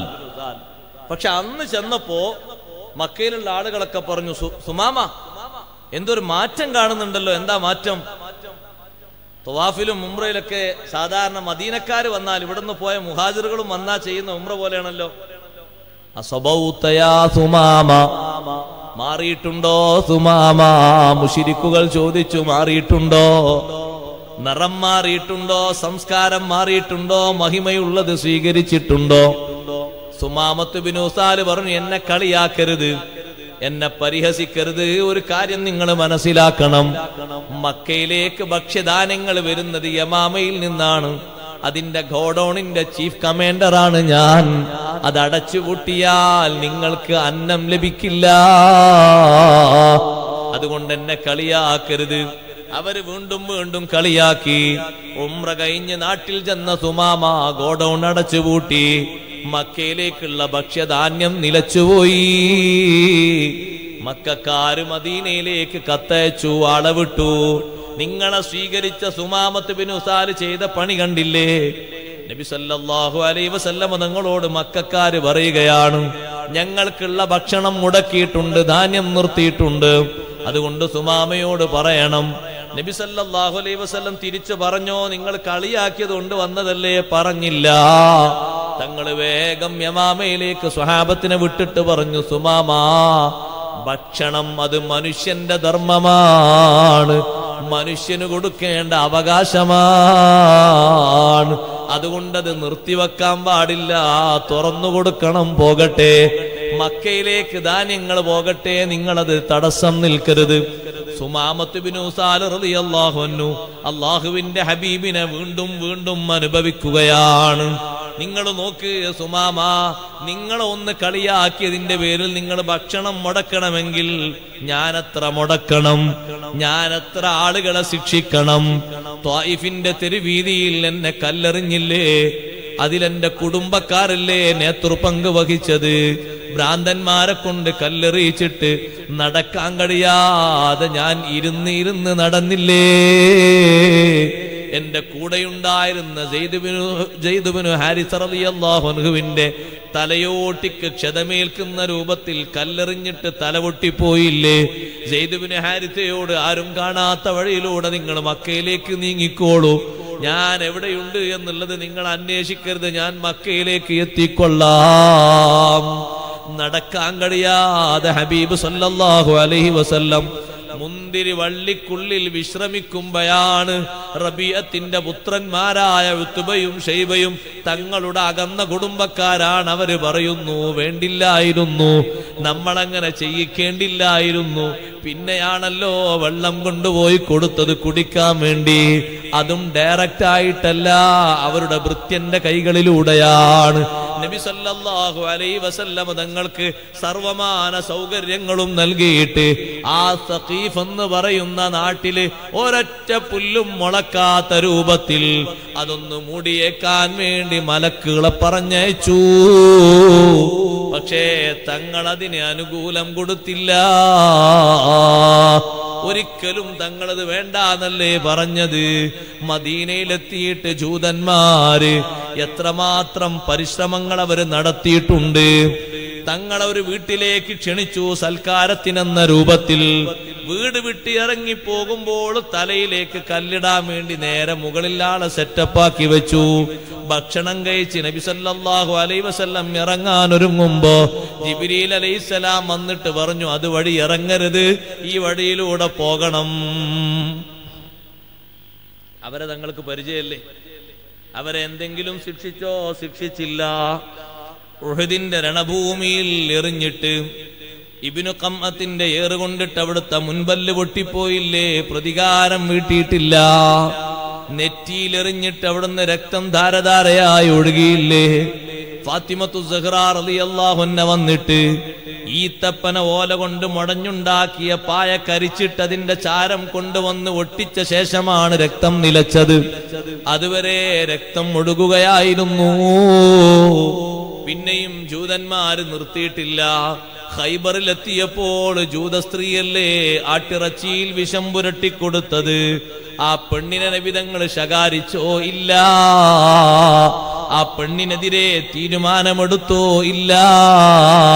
അവിടൊക്കൊരു വലിയ സൗന്ദര്യം എപ്പോഴും അടിച്ചു വീശുന്നുണ്ട്. ഇന്നും ലോകതലത്തിൽ ആ ചരിത്രത്തിനുള്ള ഏറ്റവും വലിയ സൗന്ദര്യം അതാണ്. ഖുദിൽ അഫ്വാ, വിട്ടുവീഴ്ച സ്വീകരിക്കുക. സിഹർ ചെയ്ത ലബീദ് എന്ന് പറയുന്ന യഹൂദിയ നബിതങ്ങൾ എന്തെങ്കിലും ചെയ്തോ?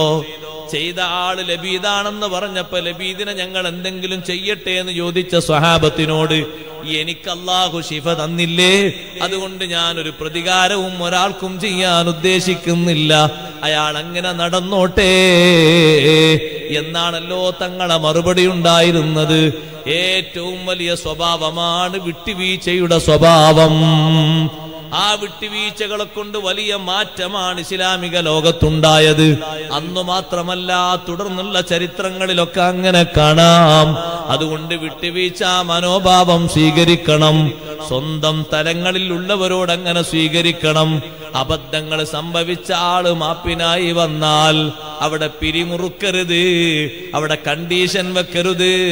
മനസ്സഴിഞ്ഞിട്ടങ്ങ് പൊരുത്തപ്പെട്ടു കൊടുക്കുന്നത് ഹബീബ് റസൂലുള്ളാഹി സ്വല്ലല്ലാഹു അലൈഹി വസല്ലം തങ്ങളുടെ ഏറ്റവും വലിയ സ്വഭാവമാണ്.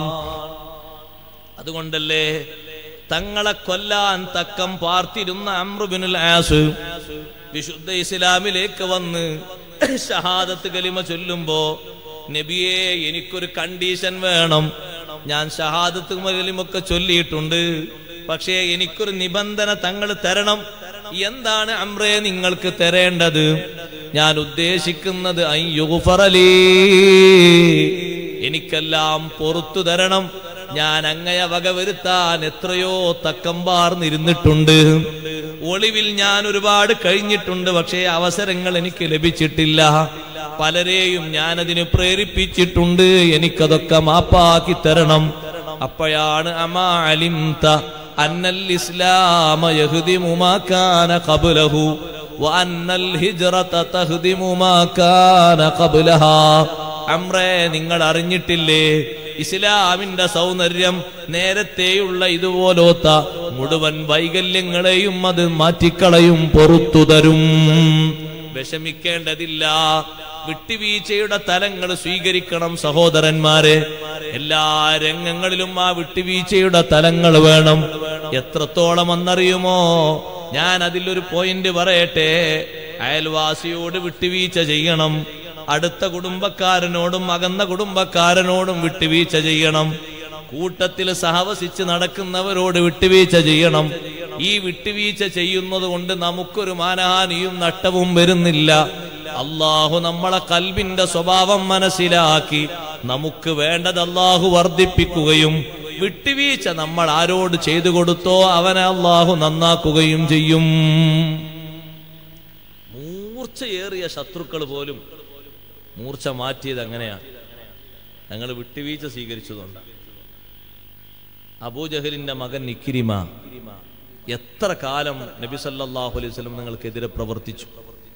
ഒരുപാട് കാലം. യൗവനം മുഴുവനും എന്ന് പറഞ്ഞാൽ തെറ്റാകൂല. അബൂജഹലുള്ള കാലത്തും അല്ലാത്തപ്പോഴൊക്കെ. മക്ക വിജയം നടക്കുന്നത് ഹിജ്റ 8-ാം വർഷത്തിലാണ്. അന്ന് നബി സല്ലല്ലാഹു അലൈഹി വസല്ലം കൂടെ 10,000 ആളുകളാണ് മക്കയിലേക്ക് വരുന്നത്. 10,000 ആള്. അത് കണ്ടപ്പോ ഇക്രിമ മനസ്സിലാക്കി മക്കയിൽ നിന്നാല് നല്ല സുഖമൊന്നും ഉണ്ടാകൂല, പോകാൻ നല്ലത്.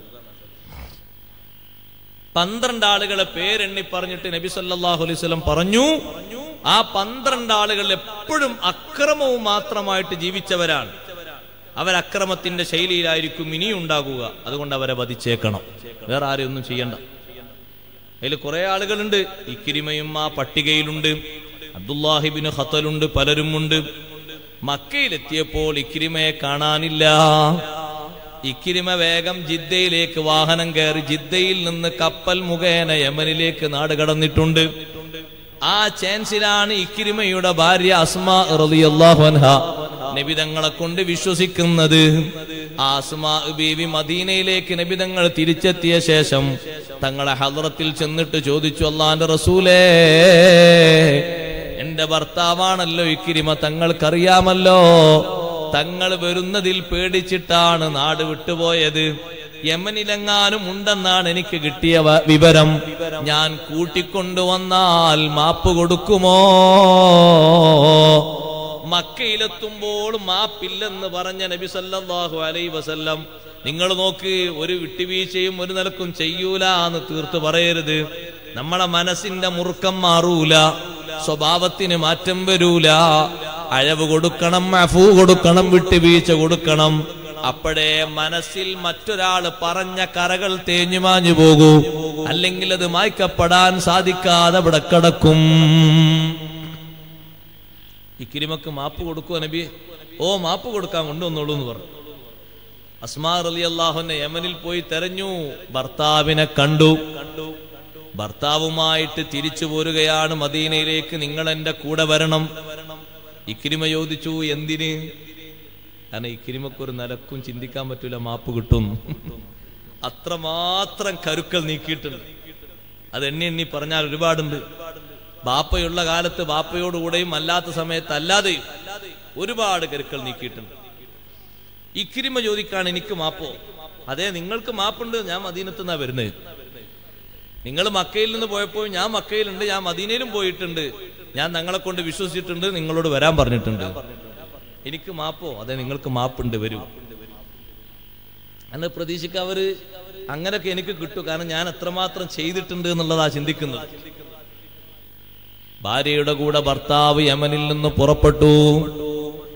പക്ഷേ ആ ഭാര്യയുടെ ഈമാൻ ഒരു വല്ലാത്ത ഈമാനാണ്.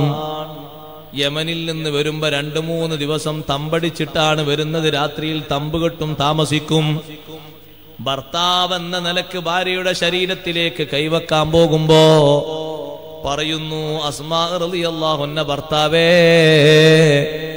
നിങ്ങളെ ഇപ്പൊ ഞാൻ ഭർത്താവായി സ്വീകരിച്ചിട്ടുള്ളത് പേരിൽ മാത്രമാണ്. ഞാനും നിങ്ങളും 2 ധ്രുവങ്ങളിലാണ്. അതുകൊണ്ട് മദീനയിലെത്തിയ ശേഷം നിങ്ങൾ അവസ്ഥ പരിഗണിച്ചിട്ടേ നമ്മൾ യോജിക്കാവൂ. അതുവരെ എന്റെ ശരീരം തുടരുത്, ഞാനുമായി നിങ്ങൾ സുഖിക്കരുത്, ബന്ധങ്ങളിൽ ഏർപ്പെടരുത്. ഉറങ്ങാൻ വേണ്ടി ഷെഡ് കെട്ടിയെടുത്ത് ഉറങ്ങുക തന്നെ. 3 ദിവസം കഴിഞ്ഞ് മദീനയിലെത്തുമ്പോ നബി സല്ലല്ലാഹു അലൈഹി വസല്ലമ തങ്ങളുടെ വിട്ടുവീഴ്ചയുടെ ആഴം ഒന്നുകൂടി പറയട്ടെ സഹോദരങ്ങളെ.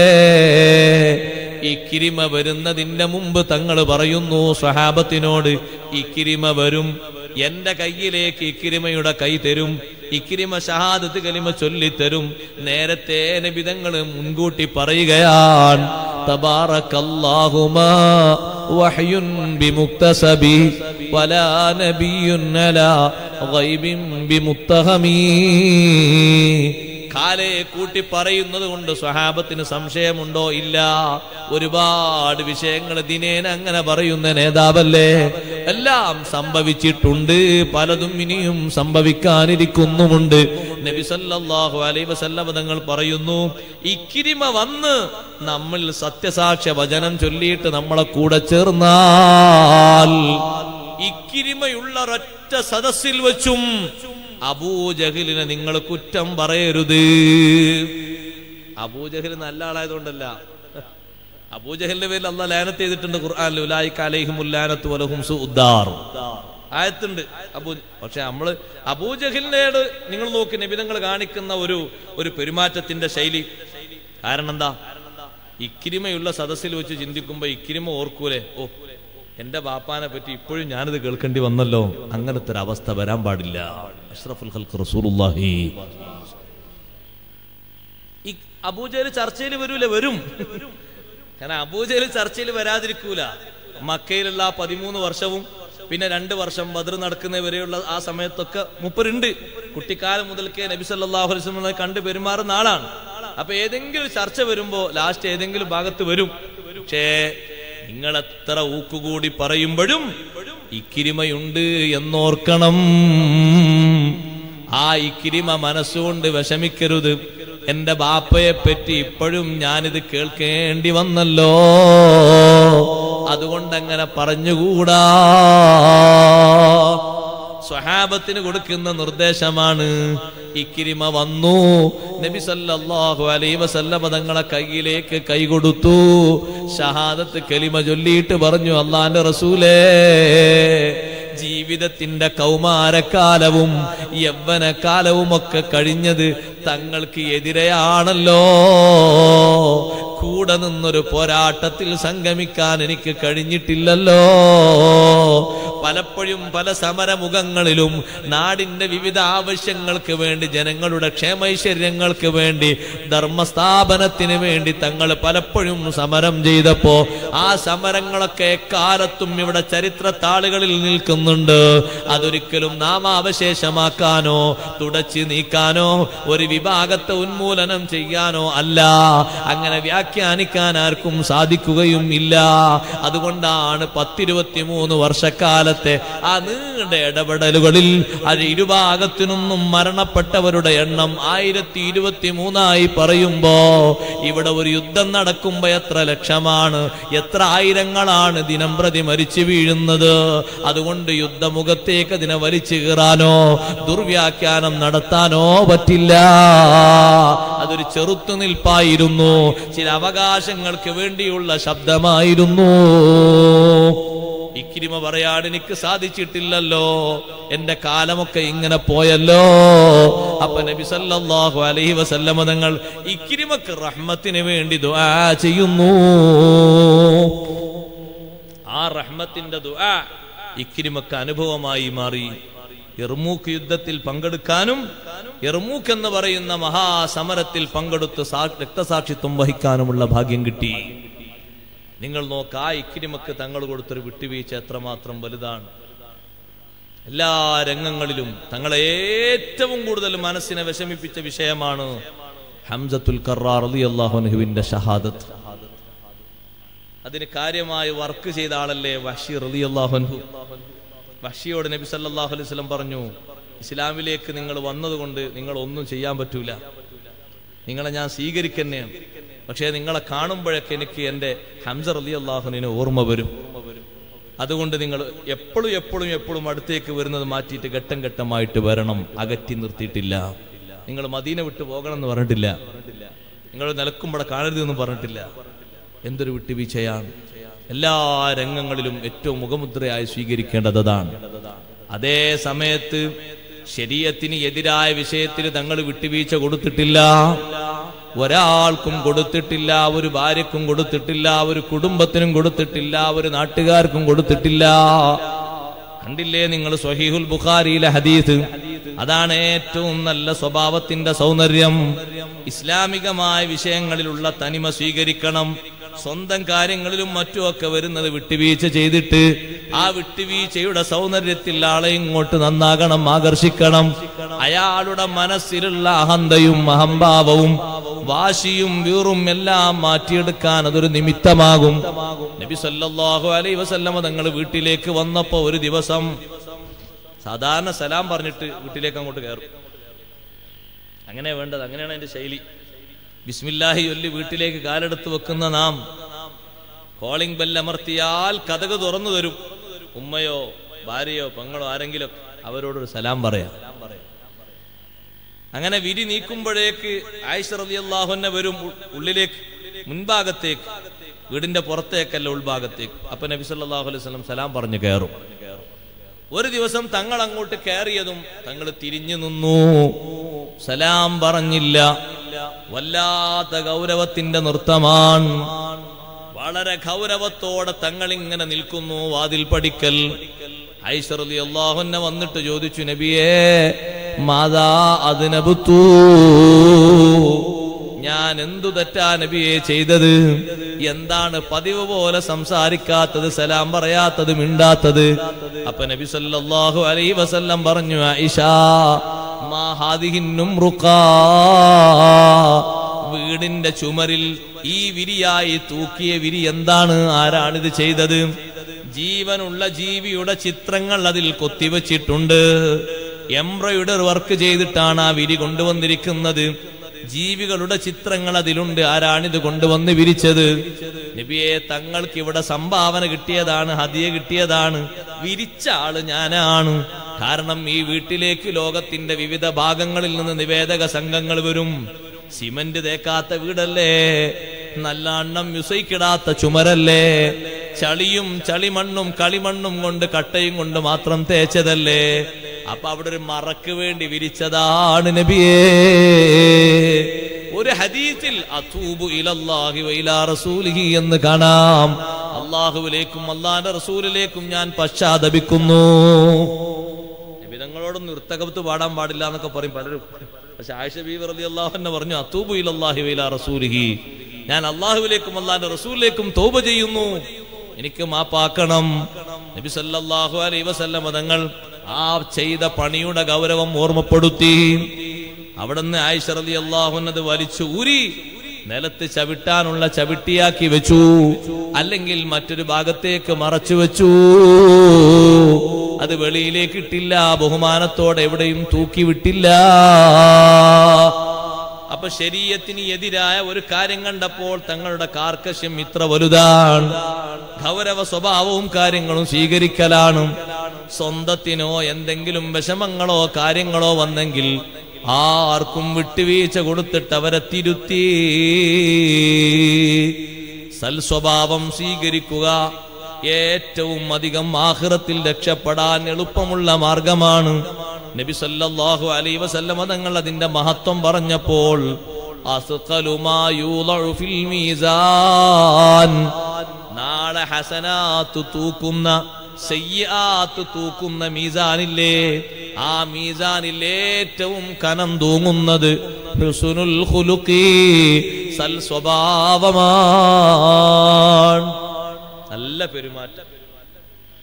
ആ പെരുമാറ്റം കൊണ്ട് വീണ്ടും ആളെ കാണാനും വീണ്ടും വീണ്ടും കാണാനും സന്ദർശിക്കാനും സംസാരിക്കാനുള്ള ആ ഒരു മനസ്ഥിതി അള്ളാഹു നമുക്ക് ഏറ്റിത്തരട്ടെ. ഒരാളോട് ഇടപഴകുമ്പോൾ, ഒരാളോട് പെരുമാറുമ്പോൾ അഥവാ വല്ലതൊക്കെ നമ്മളെ മുൻകോപം കൊണ്ടൊക്കെ വന്നാൽ ഉടനെ തന്നെ തിരുത്തുക.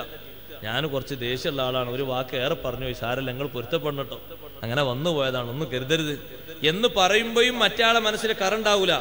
സംഗതി അയാൾ ദേഷ്യപ്പെട്ടെങ്കിലും ഇങ്ങനെ തിരുത്തിയല്ല, അയാളെ മനസ്സിലൊന്നുമില്ലട്ടോ എന്ന് പറയും. അയാളെ മനസ്സ് നല്ല മനസ്സാന്ന് പറയും. അങ്ങനെയല്ല കണക്കൂട്ട. നിങ്ങൾ അത്രയും ദേഷ്യപ്പെട്ട് പറഞ്ഞതിന്റെ പേരിൽ അയാൾക്കൊരു വിഷമം ഉണ്ടായിട്ടുണ്ടാവൂല എന്ന് ചോദിക്കുമ്പോ ഒരു നിലക്കും വിട്ടുവീഴ്ച ഇല്ലാത്ത ആളാണെങ്കിൽ പറയും ഞാനായതുകൊണ്ട് അത്ര ചുരുക്കിയതാണ്. അല്ലെങ്കിലോ കുറച്ച് ഏറെ പറയേണ്ടത്, ഞാനായതുകൊണ്ട് കുറച്ചതുകൊണ്ട് താൽക്കാലിക സലാമത്ത്. പറഞ്ഞ തന്നെ ഒരുപാടുണ്ട്, പക്ഷെ അയാളെ വീക്ഷണത്തിൽ ആ പറഞ്ഞത് ഒട്ടും ആയിട്ടില്ല. ഒരു 10-20 മിനിറ്റെങ്കിലും പറയേണ്ടിരുന്നു, എന്നാലേ അതൊരു ചീത്തയാകുള്ളൂ, ഒരു അസഭ്യമാകുള്ളൂ. ഇത്ര കുറച്ച് പറഞ്ഞുകൊണ്ട് അസഭ്യമാകൂല. അങ്ങനല്ല സഹോദരങ്ങളെ, ആ വഴിയല്ല. അങ്ങനെ അഥവാ മുൻകോപം കൊണ്ട് വന്നുപോയാൽ അവിടെ ഒരു തിരുത്താനും ഒരു പൊറുപ്പിക്കാനും ഒരു മാറ്റാനുള്ള ഒരു പക്വത നേടിയെടുക്കണം. നബി സല്ലല്ലാഹു അലൈഹി വസല്ലം പറഞ്ഞു, അസ്ഖലു മാ യൂളഉ ഫിൽ മീസാൻ, മീസാനിൽ തൂക്കപ്പെടുന്നതിൽ ഏറ്റവും കനം തൂങ്ങുന്നത് ഹുസ്നുൽ ഖുലുഖി, സൽ സ്വഭാവമാണ്. സൽ സ്വഭാവം ഉണ്ടെങ്കിൽ കുറഞ്ഞ അമല് മതി, വലിയ കൂലി കിട്ടും. അങ്ങനെ സ്വഭാവം നന്നായാൽ കുറഞ്ഞ അമല് മതി, വലിയ കൂലി കിട്ടും. വബിഹി യബ്ലുഗുൽ അബ്ദു ദറജതസ് സിയാമി വൽ ഖിയാം, സൽ സ്വഭാവം കൊണ്ട് അടിമ എന്നും നോമ്പ് നോൽക്കുന്നവരുടെയും എന്നും രാത്രി നിസ്കരിക്കുന്നവരുടെയും ദറജയിലേക്ക് ഉയർന്നു പോകും. സൽ സ്വഭാവം ഉണ്ടെങ്കിൽ. സ്വഭാവങ്ങളെ കൊണ്ട് വരുന്ന ചേഞ്ച് ചെറുതൊന്നുമല്ല. നമ്മളോട് ഒരാൾ പറഞ്ഞാലേ, ഒരാൾ നമ്മളോടൊരു വാക്ക് പറഞ്ഞു, ആ വാക്ക് തീരെ രസിക്കാത്ത വാക്കാണെന്ന് നിങ്ങൾ കൂട്ടിക്കോളൂ സഹോദരന്മാരെ, സഹോദരിമാരെ. അയാൾ എന്തോ മനസ്സിൽ വെച്ച് ഒന്ന് കണ്ടിട്ട് പറയാണ്, എങ്ങനെ പ്രതികരിക്കേണ്ടത്? وَقُلْ إِذَا قُلْتَ قَوْلًا لَيِّنًا وَبِهِ مَالَتْ إِلَيْكَ قُلُوبُ النَّاسِ كُلِّهِمْ. നീ ഒരു പ്രതികരണം പറയുമ്പോ, ഒരു വാക്ക് പറയുമ്പോ, ഖൗലൻ ലയ്യിനാ, നല്ല മൃദുലമായ വാക്ക് നീ പറയണം. എത്ര ശിക്ഷിക്കാൻ, എത്ര ആളുകളെ ശിക്ഷിച്ച ആളാണ് ഫിർഔന്. ഫിർഔനിന്റെ അടുത്ത് പോയിട്ട് പ്രബോധനം ചെയ്യാൻ വേണ്ടി കലീമുല്ലാഹി മൂസ അലൈഹിസ്സലാത്തു വസ്സലാമിനോടും ഹാറൂൻ നബി അലൈഹിസ്സലാമിനോടും അല്ലാഹ് പറഞ്ഞപ്പോ എങ്ങനെയാണ് അതിന്റെ ശൈലി അല്ലാഹ് പറഞ്ഞു കൊടുത്തത്? ഫഖൂലാ ലഹു ഖൗലൻ ലയ്യിനൻ ലഅല്ലഹു യതദക്കറു ഔ യഖ്ശാ. നിങ്ങൾ ഫിർഔനിനോടാണ് പോയി പറയുന്നത്, അതുകൊണ്ട് ഗൗരവത്തിൽ പറയരുത്. ഖൗലൻ ലയ്യിനൻ, മിതമായ സംസാരം, മൃദുലമായ ശൈലിയിൽ പറയണം.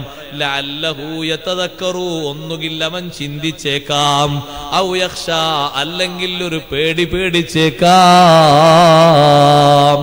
നിങ്ങൾ ഗൗരവത്തോടെയല്ല അവിടെ പറയേണ്ടത്, അവിടെ പറയേണ്ടതോ വളരെ മൃദുലതയോടെയാണ്. അപ്പോ ദേഷ്യമുള്ള ഒരാൾ വന്നിട്ട് കയർക്കുന്നു, അല്ലെങ്കിൽ അയൽവാസി വന്നിട്ട് ചീത്ത പറയുന്നു, അവിടെ നല്ല രൂപത്തിൽ പ്രതികരിക്കുക, മയമായി പ്രതികരിക്കുക. മാറ്റം വരുമോ? മാറ്റം വരും. ഇദ്ഫഅ ബില്ലത്തി ഹിയ അഹ്സൻ, നന്മ കൊണ്ട് പ്രതികരിക്കും. അതിന് വലിയ മാറ്റം വരും.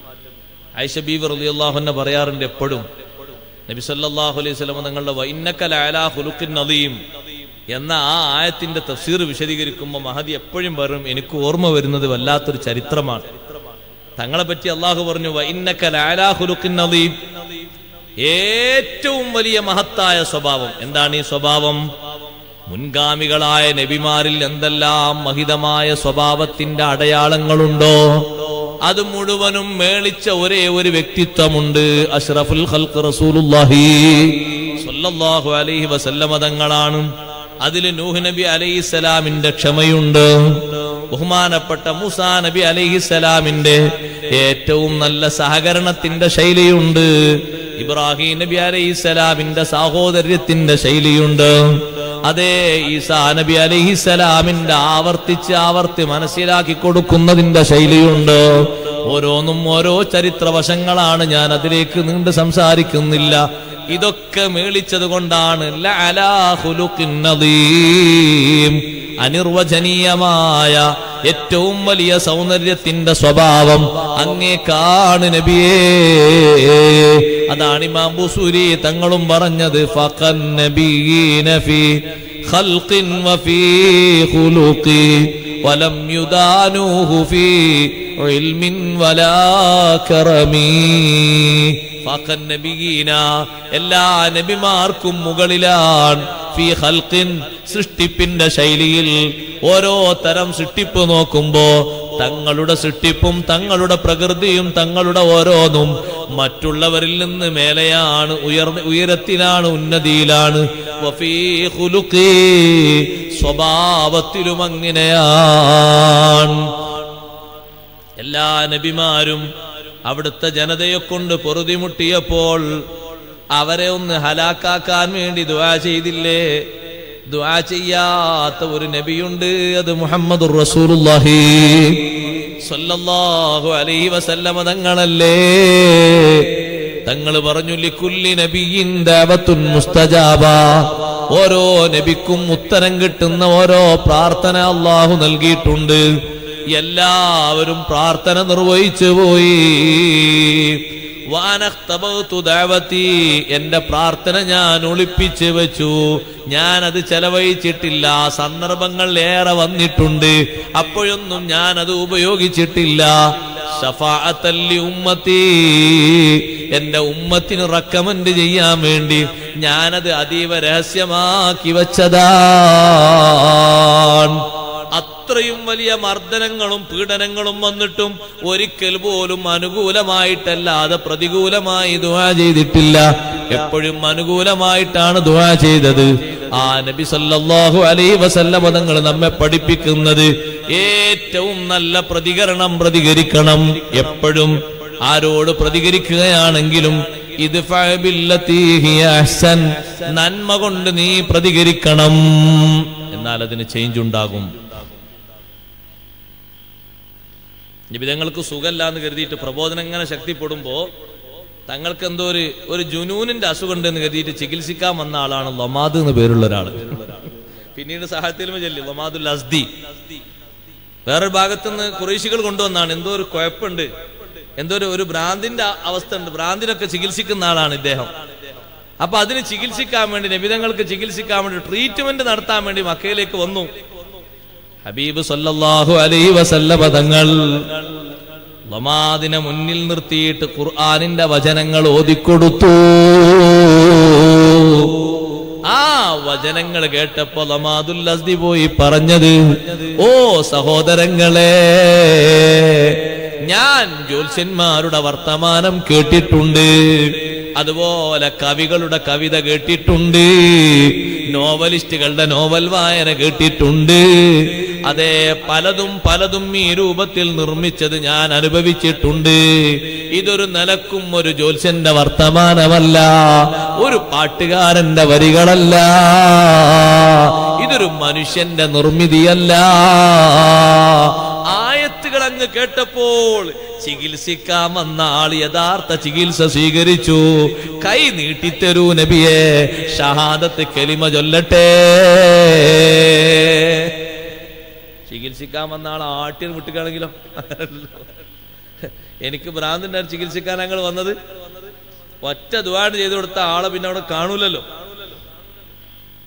പക്ഷെ അങ്ങോട്ട് ട്രീറ്റ്മെന്റാ കൊടുത്തത്. ഇങ്ങോട്ട് നേരെ എതിരായി വന്ന ആളെ എത്ര പെട്ടെന്നാ മാറ്റിയെടുത്തത്. ഇത് നന്മ കൊണ്ട് പ്രതികരിക്കണം, എപ്പോഴും നല്ലതുകൊണ്ട് പ്രതികരിക്കണം. എന്നാൽ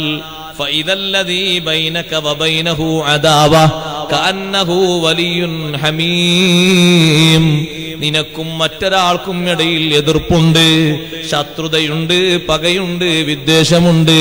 പക്ഷേ നിന്റെ പ്രതിരോധം നന്മയിലായതുകൊണ്ട് കഅന്നഹു വലിയുൻ ഹമീം, അവൻ നിന്റെ ആത്മമിത്രത്തെ പോലെയായി മാറും. പെട്ടെന്ന് മാറും ആള്. നീ നല്ലക്ക് പ്രതികരിക്കും, എന്നാൽ ആള് മാറും, ക്ലോസ് ഫ്രണ്ടായി മാറും. ഒരു നിമിഷം അല്ലാഹു തആല അവന് കൊടുത്ത ബുദ്ധി കൊണ്ട് ചിന്തിക്കുമ്പോ അവൻ ആലോചിക്കും, ശരിയാണ്, ഏകദേശം സമയത്തിന്റെ പരിധി ആയിട്ടുണ്ട് എന്നാണ്. എഴുത്തിൽ ആരും ബേജാറാകണ്ട, എഴുത്തെന്താണ്, സംഭാവന എഴുതിക്കാനൊന്നുമല്ല ഞാൻ ഇത് എഴുത്ത് വായിച്ചത്. അതുകൊണ്ട് കുറച്ചുകൂടി സംസാരിക്കട്ടെ, അള്ളാഹു നമ്മുടെ സദസ്സ് കബൂലാക്കി തരട്ടെ. അങ്ങനെയാണ് അള്ളാഹു തആലാന്റെ ഖളാ. നമ്മളങ്ങനെ 5 മണിക്ക് എത്തണമെന്ന് വിചാരിച്ച് ഒരുങ്ങി പുറപ്പെട്ടാലും അള്ളാഹു തആല പറഞ്ഞു ഞാൻ തീരുമാനിച്ച സമയത്തേ എത്തുള്ളൂ. ആരും തീരുമാനിച്ചിട്ട് കാര്യമില്ല, നമ്മൾ തീരുമാനിച്ചിട്ട് കാര്യമില്ല. സംഘാടകർ മോഹിച്ചു, എല്ലാവരും മോഹിച്ചു. പല സഹോദരങ്ങളും നേരത്തെ വിളിച്ചു, രാവിലെ 10 മണിക്ക് വിളിച്ചു, 7 മണിക്ക് വിളിച്ചു. എങ്ങാനും പെട്ടെന്ന് പുറപ്പെട്ടോ എന്നറിയാനാണ്. ഞാൻ നേരത്തെ തന്നെ വണ്ടിയുടെ നേരത്തെ കിട്ടിയ കണക്കനുസരിച്ച് പുറപ്പെട്ടു. പക്ഷെ അള്ളാഹു തആല പറഞ്ഞു പോകാനായിട്ടില്ല, സമയം കുറച്ചുകൂടി ഉണ്ട്. അപ്പൊ കോഴിക്കോട് തന്നെ പിന്നെയും കുറച്ചുകൂടി 2 മണിക്കൂർ വിശ്രമിച്ചു. പിന്നെ കിട്ടിയ വണ്ടിയിലും പറഞ്ഞു അതിന്റെ നേരത്തെ തന്നെ എത്താനായിട്ടില്ല, കുറച്ചുകൂടി കഴിഞ്ഞിട്ട് എത്തിയാൽ മതി. അപ്പൊ പിന്നെ കുറച്ചുകൂടി വൈകി. അള്ളാഹു എല്ലാത്തിലും ഖൈർ നൽകുമാറാകട്ടെ. നമ്മുടെ സംഘം അള്ളാഹു സ്വീകരിക്കുമാറാകട്ടെ. നാളെയും മറ്റന്നാളൊക്കെ പരിപാടിയുണ്ട്. എല്ലാ പരിപാടികളും അള്ളാഹു തആല സ്വീകരിക്കുമാറാകട്ടെ. അവൻ ഇഷ്ടപ്പെടുന്ന ദീനീ ഖിദ്മത്തായ അള്ളാഹു ദുനിയാവിലും ആഖിറത്തിലും ഫലവത്തായ അമലാക്കി തരുമാറാകട്ടെ. നല്ല പ്രതികരണം പ്രതികരിച്ചാൽ മാറ്റം ഉണ്ടാകും. കുറെ കാലം കഴിഞ്ഞിട്ടാണ് മാറ്റം വരുന്നതെങ്കിൽ ചെറിയ മാറ്റം എന്നാവൂല, വലിയ മാറ്റമായിരിക്കും. വർഷങ്ങളോളം അങ്ങനെ സഹിച്ച മഹാന്മാരുണ്ട്. പക്ഷെ ആ സഹിക്കുന്നത് ആത്മാർത്ഥതയോടെ ആകണം. ഒറ്റ കണ്ടീഷനുള്ളൂ, ആ സഹിക്കുന്നതും ആ പ്രതികരിക്കുന്നതും ഇഖ്ലാസോടെ ആകണം. ആ മാറ്റം ഉണ്ടാവും. എത്ര മാറ്റം ഉണ്ടാവും? അനുഭവങ്ങൾ എത്രയുണ്ട്? ധാരാളം, ഒരുപാട് അനുഭവങ്ങളുണ്ട്. പലരും മാറി വന്നിട്ട് അവര് തിരിച്ചു പറഞ്ഞു, പ്രതീക്ഷിക്കാത്ത രൂപത്തിൽ പറ്റിപ്പോയതാണ്, ഇനിയൊരു മേലാലുണ്ടാകൂല, ഞങ്ങൾ നിങ്ങളെ വൈക്കാണ്. നല്ല പ്രതികരണം. അങ്ങനെ പ്രതികരിച്ചാലൊക്കെ ഓൽക്ക് പിന്നെയും അങ്ങനെ എളുപ്പം കൂടല്ലേ ചെയ്യാൻ. അല്ല, അല്ലാഹു തആല പറയുന്നത് ഫൈദല്ലദീ ബൈനക വബൈനഹു അദാവത്തുൻ കഅന്നഹു വലിയുൻ ഹമീം. നിനക്കും നിന്റെ സുഹൃത്ത് അല്ലെങ്കിൽ നിന്റെ അയൽവാസി, നിന്റെ ജേട്ടൻ, അനുജൻ, അവർക്കിടയിൽ പരസ്പരം പകയുണ്ട്, ശത്രുതയുണ്ട്. നിന്റെ പ്രതികരണം ആരും സ്വീകരിക്കുന്ന നല്ല രൂപത്തിലായതുകൊണ്ട് കഅന്നഹു വലിയുൻ ഹമീം, അവൻ ആത്മമിത്രത്തെ പോലെയാകും. പക്ഷേ തൊട്ടു താഴെ അല്ലാഹു പറയുന്നുണ്ട് വമാ യുലഖാഹാ ഇല്ലല്ലദീന സബറൂ, ക്ഷമിക്കുന്നവർക്കല്ലാതെ ഇതിന് സാധിക്കൂല. വമാ യുലഖാഹാ ഇല്ലാ ദൂ ഹദ്ദിൻ അദീം, മഹാഭാഗ്യമുള്ളവർക്കല്ലാതെ ഇതിന് അവസരം ലഭിക്കൂല. നല്ല ക്ഷമയോടെ കാര്യങ്ങൾ കൈകാര്യം ചെയ്യണം. എന്നാ വലിയ മാറ്റമുണ്ടാകും, ചെറിയ മാറ്റമൊന്നുമല്ല. ക്ഷമാപൂർവം അഷ്റഫുൽ ഖൽഖ് റസൂലുള്ളാഹി സ്വല്ലല്ലാഹു അലൈഹി വസല്ലം തങ്ങളുടെ ചരിത്രത്തിൽ അള്ളാഹു നൽകിയ വലിയ ഒരു സഹായമാണല്ലോ ബദർ. ബദർ ഏറ്റവും വലിയ സഹായമായി മാറാനുള്ള കാരണം എന്താ? ബദറിൽ അല്ലാഹു തആല വ്യത്യസ്തമായ, മുമ്പ് ഒരു നബിക്കും കൊടുക്കാത്തൊരു മഹത്വം അല്ലാഹു ബദറിൽ കൊടുത്തിട്ടുണ്ട്. എന്താണത്? നമ്മളൊക്കെ യാസീൻ സൂറത്തിൽ ഓതാറുണ്ടല്ലോ, വമാ അൻസൽനാ മിൻ ബഅദി അലാ ഖൗമിഹി മിൻ ബഅദിഹി മിൻ ജുംദിൻ മിനസ് സമാഇ വമാ കുന്നാ മുൻസിലീൻ. ഒരു സമൂഹത്തെ നശിപ്പിക്കാനും നമ്മൾ മലക്കുകളെ അങ്ങനെ ഇറക്കാറില്ല. അതേ, മലക്കുകളെ ഇറക്കിയിട്ട് അവരോട് യുദ്ധം ചെയ്യുന്നൊരു സ്വഭാവം ഉണ്ടായിട്ടില്ല. മലക്കുകളെ ഇറക്കിക്കൊടുത്ത് അല്ലാഹു സഹായിച്ചത് ആദരവായ റസൂലുള്ളാഹി സ്വല്ലല്ലാഹു അലൈഹി വസല്ലം തങ്ങൾ കാണും. മലക്കുകൾ ഒരുപക്ഷെ അള്ളാഹുവിന്റെ സമ്മതത്തോടെ ആ സമുദായത്തിന്റെ നാശത്തിന് വേണ്ടി അള്ളാഹു നിർണയിച്ച ശബ്ദങ്ങളോ അല്ലെങ്കിൽ അള്ളാഹു അവരോട് പറഞ്ഞ സ്ഫോടനങ്ങളോ അല്ലെങ്കിൽ ഭൂമി വിഴുങ്ങലുകളോ ഭൂമി മറിച്ചിടലുകളോ മലക്കുകൾ ചെയ്യും. അതേ സമയത്ത് എതിരാളികളായി എതിർപക്ഷത്തിനൊന്ന് സമരം നയിക്കാൻ, യുദ്ധം നയിക്കാൻ മുമ്പൊരു നബിക്കും ഒരു മലക്കിനെയും ഇറക്കി കൊടുത്തിട്ടില്ല. അതാകെ അള്ളാഹു ഇറക്കി കൊടുത്തത് ഹബീബ് റസൂലുള്ളാഹി സ്വല്ലല്ലാഹു അലൈഹി വസല്ലം തങ്ങൾ കാണും. അതുകൊണ്ടല്ലേ മലക്കുകൾക്കും വലിയ ഭാഗ്യം ലഭിച്ചത്. ബദരീങ്ങൾക്ക് ഭാഗ്യമുള്ളതുപോലെ ബദറിൽ പങ്കെടുത്ത മലക്കുകൾക്കും മഹത്തായ ഭാഗ്യമുണ്ട്. ആ ബദർ സമരം കഴിഞ്ഞ ശേഷം മക്കയിൽ ഒരു വലിയ സംഭവം നടന്നു. ഞാൻ അതുകൂടി പറഞ്ഞ് അവസാനിപ്പിക്കുക. മക്കയിലെത്തിയപ്പോ ബദറിൽ പങ്കെടുത്ത നേതാക്കളിൽ നേതാവാണ് ഉമൈർ ബിൻ വഹബ്. മക്കയിലെത്തിയപ്പോ ഭയങ്കരമായി വിഷമം, വല്ലാത്ത വിഷമം മനസ്സിൽ വന്നു.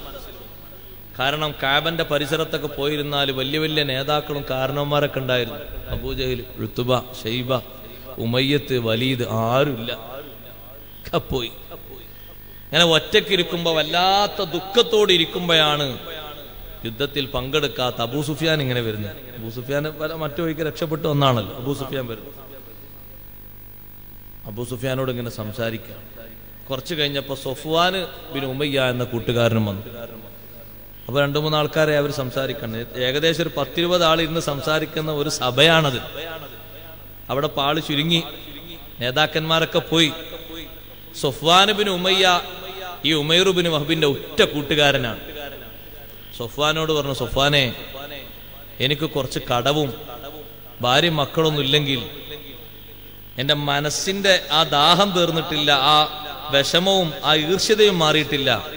ഞാൻ മദീനയിൽ പോയിട്ട് നേതാവിന്റെ അനുയായികളെ ഒക്കെ തല ഞാൻ എടുക്കുമായിരുന്നു എന്ന് പറഞ്ഞു. അങ്ങനെ പറഞ്ഞപ്പോ സൊഫ്വാൻ പറഞ്ഞു, കടം വീട്ടിൽ റെഡി, ഞാൻ ഏറ്റു. ഒരുക്കുണ്ടെങ്കിൽ വേഗം പോണം, വെറുതെ പറഞ്ഞാ പോരാ. ഭാര്യ മക്കളല്ലേ, ഞാൻ നോക്കിയോളാം. സമ്പത്ത് ഇഷ്ടം പോലെ ഉണ്ട്, സ്വന്തത്തിലുണ്ട് ബാപ്പാന്റെ ഉണ്ട്, ധൈര്യമായിട്ട് പോയിക്കും. റെഡിയാണോന്ന് ചുരുക്കാണോ ചുരുക്കാണെന്നോ. ഉമൈർ ബിൻ വഹബ് അങ്ങനെ പറഞ്ഞാൽ മാറുന്ന ആളൊന്നുമല്ല. നല്ല വിഷത്തിലൂട്ടൊരു വാളുമായിട്ട് കുതിച്ചു മദീനയിലേക്ക്. അഷ്റഫുൽ ഖൽഖ് റസൂലുള്ളാഹി സ്വല്ലല്ലാഹു അലൈഹി വസല്ലം തങ്ങളുടെ സ്വഹാബത്താണ് ആദ്യം ഉമൈർ ബിൻ വഹബിനെ കാണുന്നത്. ആദ്യം കണ്ട തന്നെ ഉമർ ബിൻ ഖത്താബ് റളിയല്ലാഹു അൻഹു. മദീനത്തെ പള്ളിയുടെ ഉള്ളിൽ അവർ ചെറിയ ചർച്ച നടത്തുകയാണ്. അപ്പോഴാണ് ഉമൈർ ബിൻ വഹബിന്റെ വരവ്. ഇങ്ങനെ ഊരിപ്പിടിച്ച വാളുമായി ഒട്ടകപ്പുറത്ത് വരികയാണ്. ഉമർ ബിൻ ഖത്താബ് റളിയല്ലാഹു അൻഹു പറഞ്ഞു, ജാ അദുവുല്ലാഹ്, അള്ളാഹുവിന്റെ ശത്രുവായ ഉമൈറാണല്ലോ വന്നത്, എന്തെങ്കിലുമൊക്കെ ചെയ്യാനായിരിക്കുമെന്ന് വെറുതെ അങ്ങനെ വരൂലല്ലോ. എടുത്ത് ചാടി നേരെ ചെന്ന് നബിതങ്ങള് വീട്ടിലാണ്. വീട്ടിന്റെ ഉമ്മര പടിക്കൽ 2 കയ്യും ഇങ്ങനെ ബന്ധവസ്ഥാക്കി വെച്ചു. ഉമൈറിനെ അകത്തേക്ക് വിടുന്നില്ല. ഉമർ റളിയല്ലാഹു അൻഹു കൂടുതൽ സംസാരിക്കുന്നില്ല, കാരണം വീട് നബിതങ്ങളെ വീടല്ലേ, അടങ്ങനെ ഒച്ചപ്പാടുണ്ടാക്കാൻ പറ്റില്ലല്ലോ. അപ്പൊ അങ്ങനെ കൈ വെച്ചിങ്ങനെ നിൽക്കുമ്പോ പുറത്തുനിന്ന് ഇങ്ങനെ ചെറിയ സംസാരം കേട്ടപ്പോ അകത്തുനിന്ന് നബി സല്ലല്ലാഹു അലൈഹി വസല്ലം വന്നപ്പോ ഉമർ റളിയല്ലാഹു നീ നിർത്ത നിൽക്കുന്നുണ്ട്. എന്താ ഉമറേന്ന് ചോദിച്ചു. ഒന്നുമല്ല, ഉമൈർ ബിൻ വഹബ് വന്നിട്ടുണ്ട്. ഉമൈർ ബിൻ വഹബ് വന്നതിനെന്തിനാ തടയുന്ന, ഇങ്ങോട്ട് വരട്ടെ. തടയണ്ട, നിങ്ങൾ തടയണ്ട, ഉമൈർ വന്നോട്ടെ. ഉമർ റളിയല്ലാഹു അൻഹു കുറച്ച് സ്വഹാബിമാരെ വിളിച്ചിട്ട് പറഞ്ഞു, നബി സല്ലല്ലാഹു അലൈഹി വസല്ലം അങ്ങനെ പറഞ്ഞെങ്കിലും നമ്മളെ മനസ്സിന്റെ ആശ്വാസം വേണ്ടേ, നിങ്ങൾ കുറച്ചാൾ ഇവിടെ നിൽക്കണം, കുറച്ചാളുകൾ ഇവിടെ തന്നെ നിൽക്കണം, പോകരുത് എന്ന് പറഞ്ഞു. ഉദ്നു മിന്നി യാ ഉമൈർ, അടുത്തേക്ക് വാ ഉമൈറെ, അടുത്തേക്ക് വാ. ഉമൈറിന്റെ കയ്യിൽ വാളിങ്ങനെ ഊരിപ്പിടിച്ചിട്ടുണ്ട്. ക്ഷമാപൂർവം, ശത്രുവാണെന്ന മനോഭാവമില്ലാതെ, മുഖഭാവമില്ലാതെ വന്ന കാര്യങ്ങളൊക്കെ കൃത്യമായി അറിയുന്ന നേതാവ് വളരെ നല്ല പ്രതികരണത്തോടെ ഉമൈറിനെ വിളിക്കുന്നു. ഉദ്നു മിന്നി യാ ഉമൈർ, അടുത്തു വാ ഉമൈറെ, അടുത്തു വാ. എന്തേ ഇപ്പോൾ വരാനുള്ള കാരണം?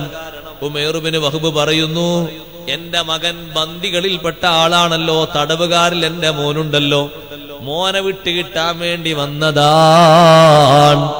തങ്ങൾ വീണ്ടും ക്ഷമാപൂർവം ചോദിച്ചു, അല്ല ഉമൈർ വന്നതെന്തിനാണെന്ന് പറയാമോ?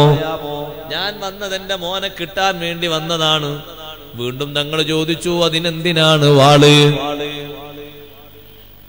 മോനെ കിട്ടാനാണെങ്കിൽ വന്നാ മോനെ തരൂലേ? മോചനദ്രവ്യം കൊടുത്താൽ മോനെ കൊണ്ടുപോകാലോ, കുഴപ്പമൊന്നുമില്ലല്ലോ, ഒന്നും ആരും ഇവിടെ പരിക്കേൽപ്പിക്കൊന്നുമില്ലല്ലോ, പിന്നെ എന്തിനാ ഞങ്ങൾ വാളും പിടിച്ചു വന്നത്? അതും സാധാ വാളല്ല, വാളിനെ തിളക്കം മാറിയിട്ടുണ്ട്, ഒരു മഞ്ഞ നിറണ്ട്, വിഷത്തിലൂട്ടിയ വാളാണ്. അതൊന്ന് കുത്തിയാൽ അവിടെ പരിക്ക് പറ്റിയാൽ കഴിഞ്ഞു. അതിനാണ് അങ്ങനത്തെ വാള് വെച്ച് വന്നത്. എന്തിനാ ഉമേറെ വാള്? അപ്പൊ ഉമേർ ബിൻ വഹബ് പറഞ്ഞു, വാളുകൊണ്ട് എന്ത് നടക്കാനാ, നേതാക്കൾക്ക് എത്ര വാളുണ്ടായിരുന്നു, തരം തരം വാളുണ്ടായിരുന്നില്ല, അവരൊക്കെ പോയില്ലേ. അല്ല ഉമേർ, വേറെ കാര്യമൊന്നുമില്ലേ? വേറെ കാര്യമൊന്നുമില്ല. അല്ല ഉമൈർ, ഒരു കാര്യം നിങ്ങൾ മറന്നോ? സഫ്വാൻ ബിൻ ഉമയ്യയോട് ചെയ്ത വാഗ്ദാനങ്ങളൊക്കെ മറന്നോ ഉമൈർ?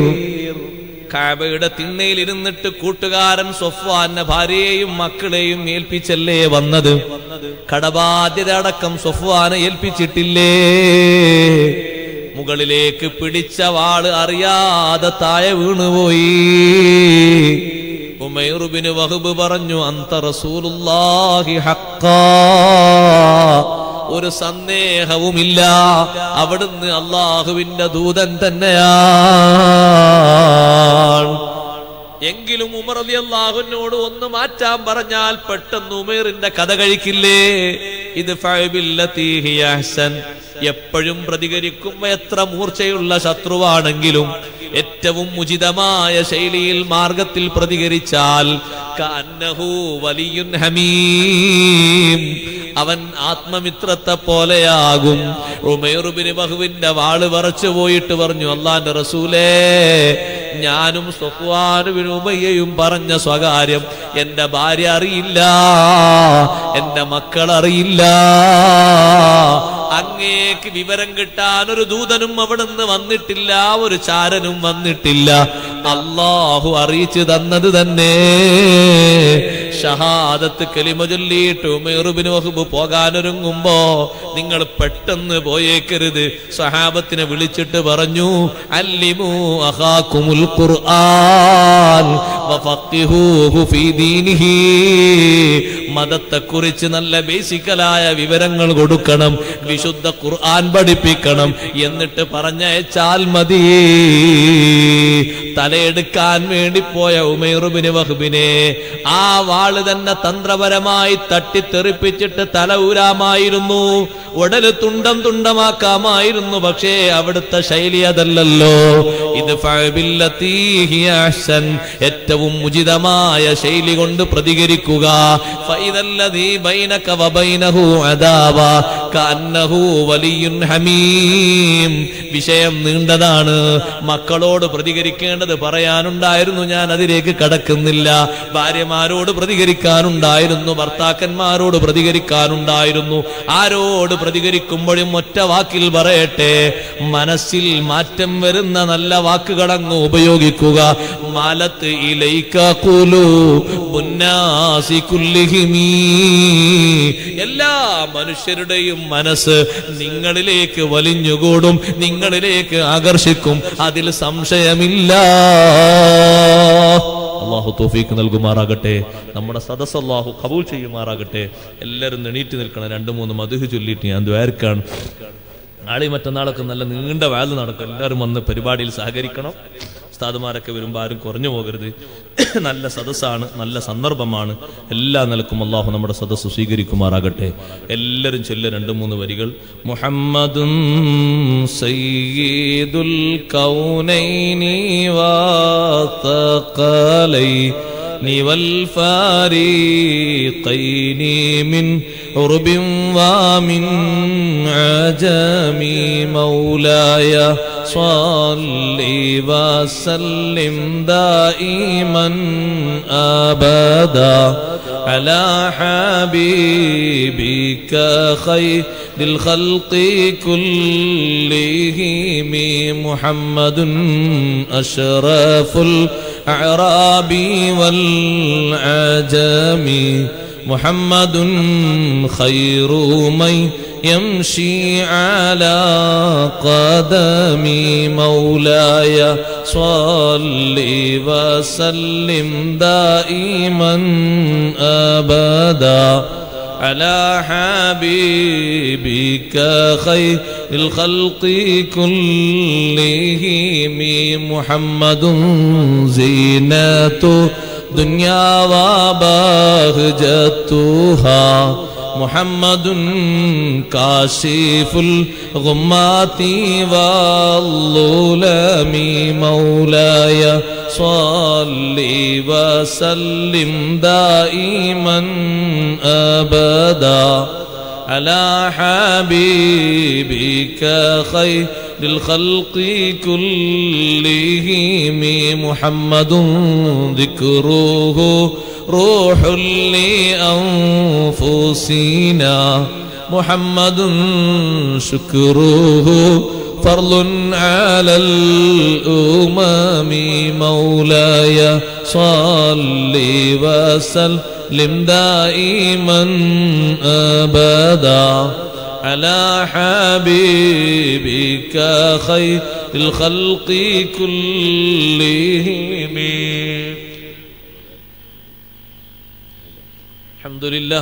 الحمد لله رب العالمين حمدا كثيرا طيبا مباركا فيه على كل حال اللهم صل وسلم وبارك على رسولك سيدنا ومولانا محمد وعلى آله وأصحاب سيدنا ومولانا محمد أرحم الراحمين يا الملك الجبار يا الله ഈ നല്ല സന്ദർഭത്തിൽ ഈ രാവിൽ ഞങ്ങൾ ഒത്തുകൂടിയത് നീ ഖബൂലാക്കി തരണേ അല്ലാഹ്. നല്ലതുമായി ബന്ധപ്പെട്ട മജ്ലിസാണ്, നീ സ്വീകരിക്കണേ റഹ്മാനെ. ഈ സദസ്സ് ഇവിടെ സംഘടിപ്പിക്കുന്നതിന് ആരെല്ലാം ഏതെല്ലാം നിലക്ക് ചുരുങ്ങിയ ദിവസങ്ങൾക്കുള്ളിൽ ചെയ്ത കഠിനാധ്വാനമാണ്, നീ ഖബൂലാക്കണേ അല്ലാഹ്. ദുനിയാവിലും ആഖിറത്തിലും ഫലവത്തായ അമലാക്കണേ അല്ലാഹ്. വന്നെത്തിയ സഹോദരീ സഹോദരങ്ങൾക്ക് നീ മഗ്ഫിറത്ത് നൽകണേ അല്ലാഹ്, മർഹമത്ത് നൽകണേ അല്ലാഹ്, ഖൈറ് ബറക്കത്ത് വർദ്ധിപ്പിക്കണേ അല്ലാഹ്. ഞങ്ങളിൽ നിന്ന് മൗത്തായി പോയ ഉസ്താദുമാര്, സാദാത്തുക്കൾ, സംഘടനാ പ്രവർത്തകന്മാർ, സുഹൃത്തുക്കൾ, അഭ്യുദയകാംക്ഷികൾ, മുഅ്മിൻ മുഅ്മിനാത്തുകൾക്ക് നീ പൊറുക്കണേ അല്ലാഹ്. ഈ സദസ്സിന്റെ വെളിച്ചം അവർക്ക് നിറവെളിച്ചമാക്കി കൊടുക്കണേ അല്ലാഹ്. അർഹമുർ റഹീമീനായ റബ്ബേ, ഞങ്ങളുടെ ഓരോരുത്തരുടെയും സ്വഭാവങ്ങളെ നീ നന്നാക്കണേ അല്ലാഹ്. ഞങ്ങളെ ഓരോരുത്തരുടെയും സംസ്കാരങ്ങളെ നീ നന്നാക്കണേ അല്ലാഹ്.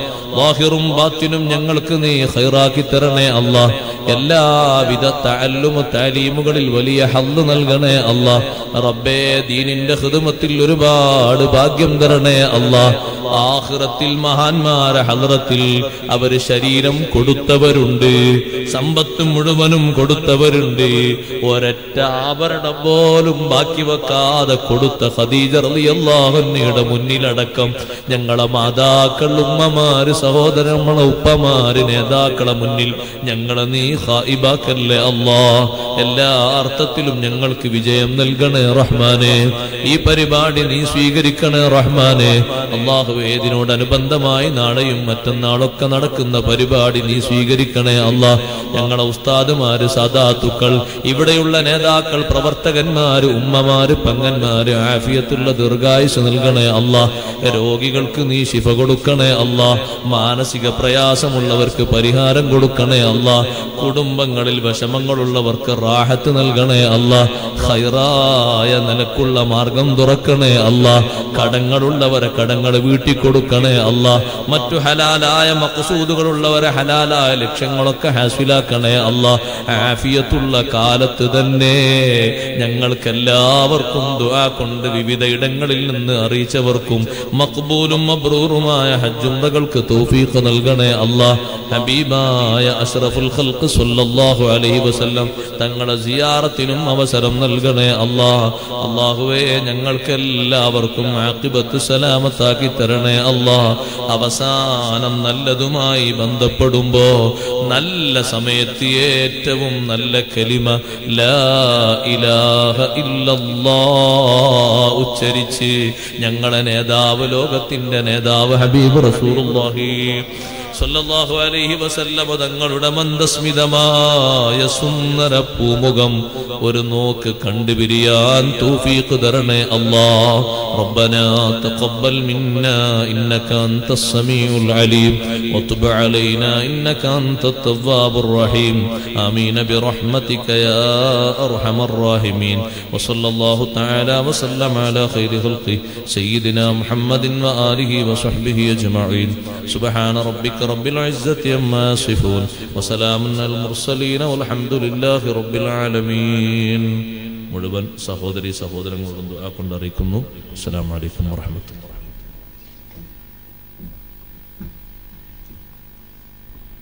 കൃതജ്ഞത രേഖപ്പെടുത്തുന്നതിന് വേണ്ടി SSF യൂണിറ്റ് സെക്രട്ടറി